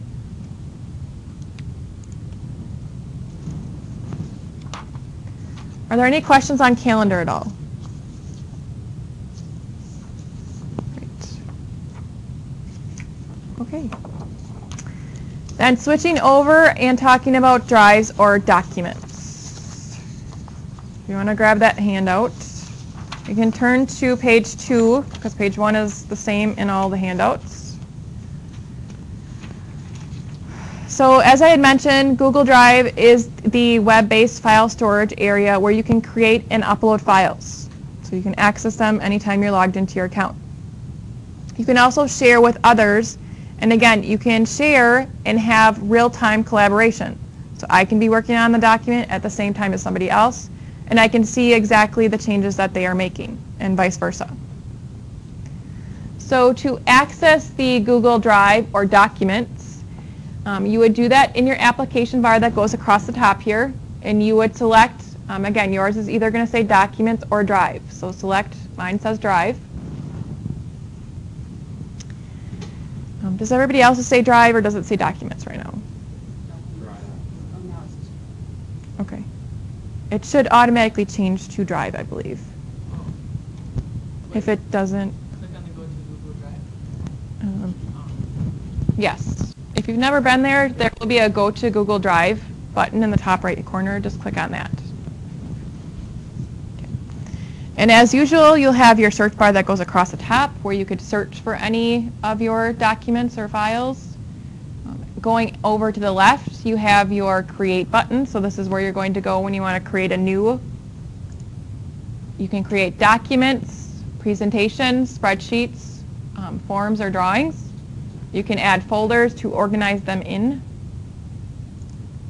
The button over to the right is your upload. So you can upload different types of files. And you can upload like Word documents, Excel spreadsheets, PDFs.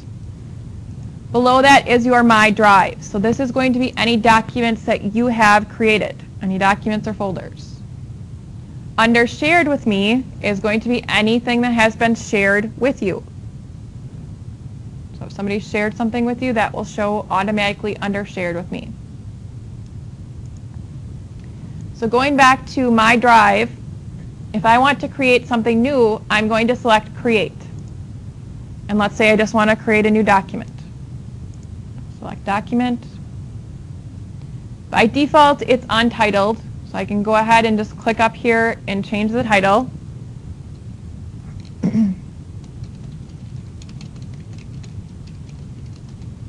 Select OK.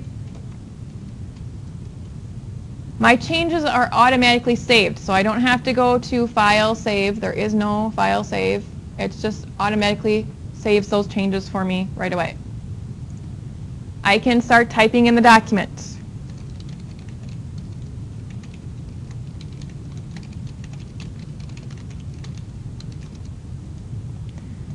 You can use the formatting options at the top, the menus as well. And let's say at this point I'm done making my changes, or the document started and now I want to share it with somebody else who's going to make additional changes to it. So let's say maybe we're doing office procedures and April has to do her own office procedures because I don't really know exactly what she does. So she does her own, I do my own, and I can do that by selecting the Share option. So right now it's private. Only those who I have given access to, which at this point is nobody, will be able to access it. So again, it says enter names or email of the group. Again, you can share with a group as well. So if you have a distribution list set up, you can share with that whole group and they can collaborate. So if I want to share this with April, select her name, choose what type of permissions I want to give her. Do I want her to be able to edit it or comment or just be able to view? I'll let her edit it. Then whether I want to notify her via email, so this will send an email to her. I can send a copy to myself. I can paste the item itself into the email. So I'll say share and save. So now April has edit permissions. I can see that here. And I can say done. So now if April would go to on the left-hand side and select shared with me, so you should have it open in a tab. And then you can click on that document to open it.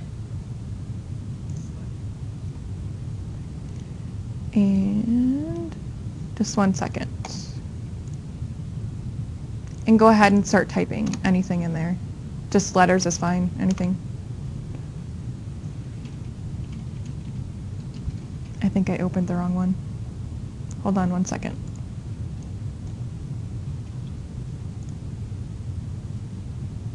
There we go. So I can see April typing.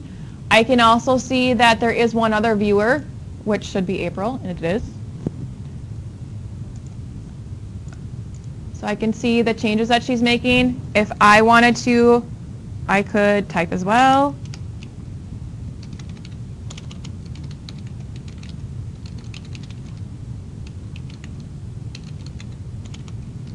Oh, sorry. That's okay. Don't overlap the other person. How do you go down? Now you should be able to, yeah. So I can see her changes, she can see mine. It's automatically saving those changes for us. I can go and look at the revision history. So if I don't like the changes that she made, I can revert back to a previous version. So I can do that by going under File and then selecting See Revision History. Now at this point, I cannot make any changes when I'm looking at the revision history window. But let's say I want to go back to this version. See, this is the version that April made changes to. Or I want to go back to that very first version. But let's go back to this one. I would say restore this version. And so now that is the current version out there.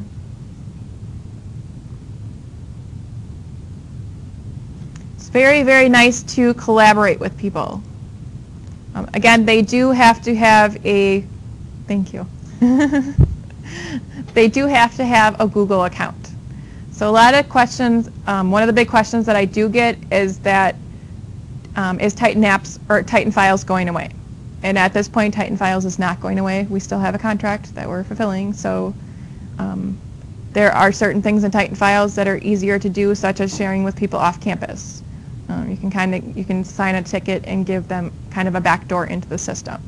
So at this point, but we do want to let you know that this is a tool that you can use. That's out here, which a lot of people are really using heavily.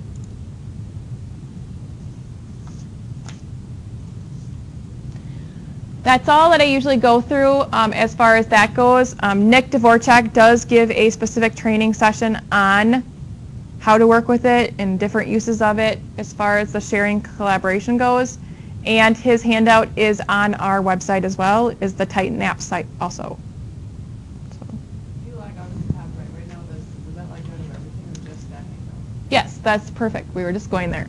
So if I log out of, or I sign out of this, which is basically I'm in Google Drive, it's going to log me out of all applications. So it's going to log me out of email, calendar, anything else I have open. So if I click sign out, and I can reassure you by just refreshing the browser, and it shows that I'm signed out.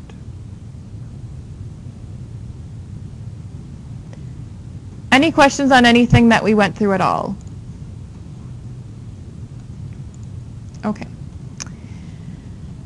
I'm going to have you, if you can just take a minute to fill out the evaluation quickly, which we do with a Qualtrics survey.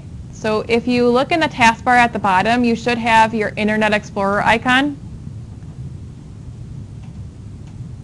Actually, it doesn't matter which browser you have open, I don't think, unless, yeah, it wasn't saved. And then, so just whichever browser you want to work in. And you want to go to www.uwosh.edu/training. And I'll make a shortcut on these machines. They were just re-imaged. So once you get to the training site, at the left-hand side, if you click on Training Classes, and then at the very bottom, actually second to bottom, is your class evaluation. So click on Class Evaluation. And then click on the Training Class Evaluation link. I'll just make sure everybody was able to get to that.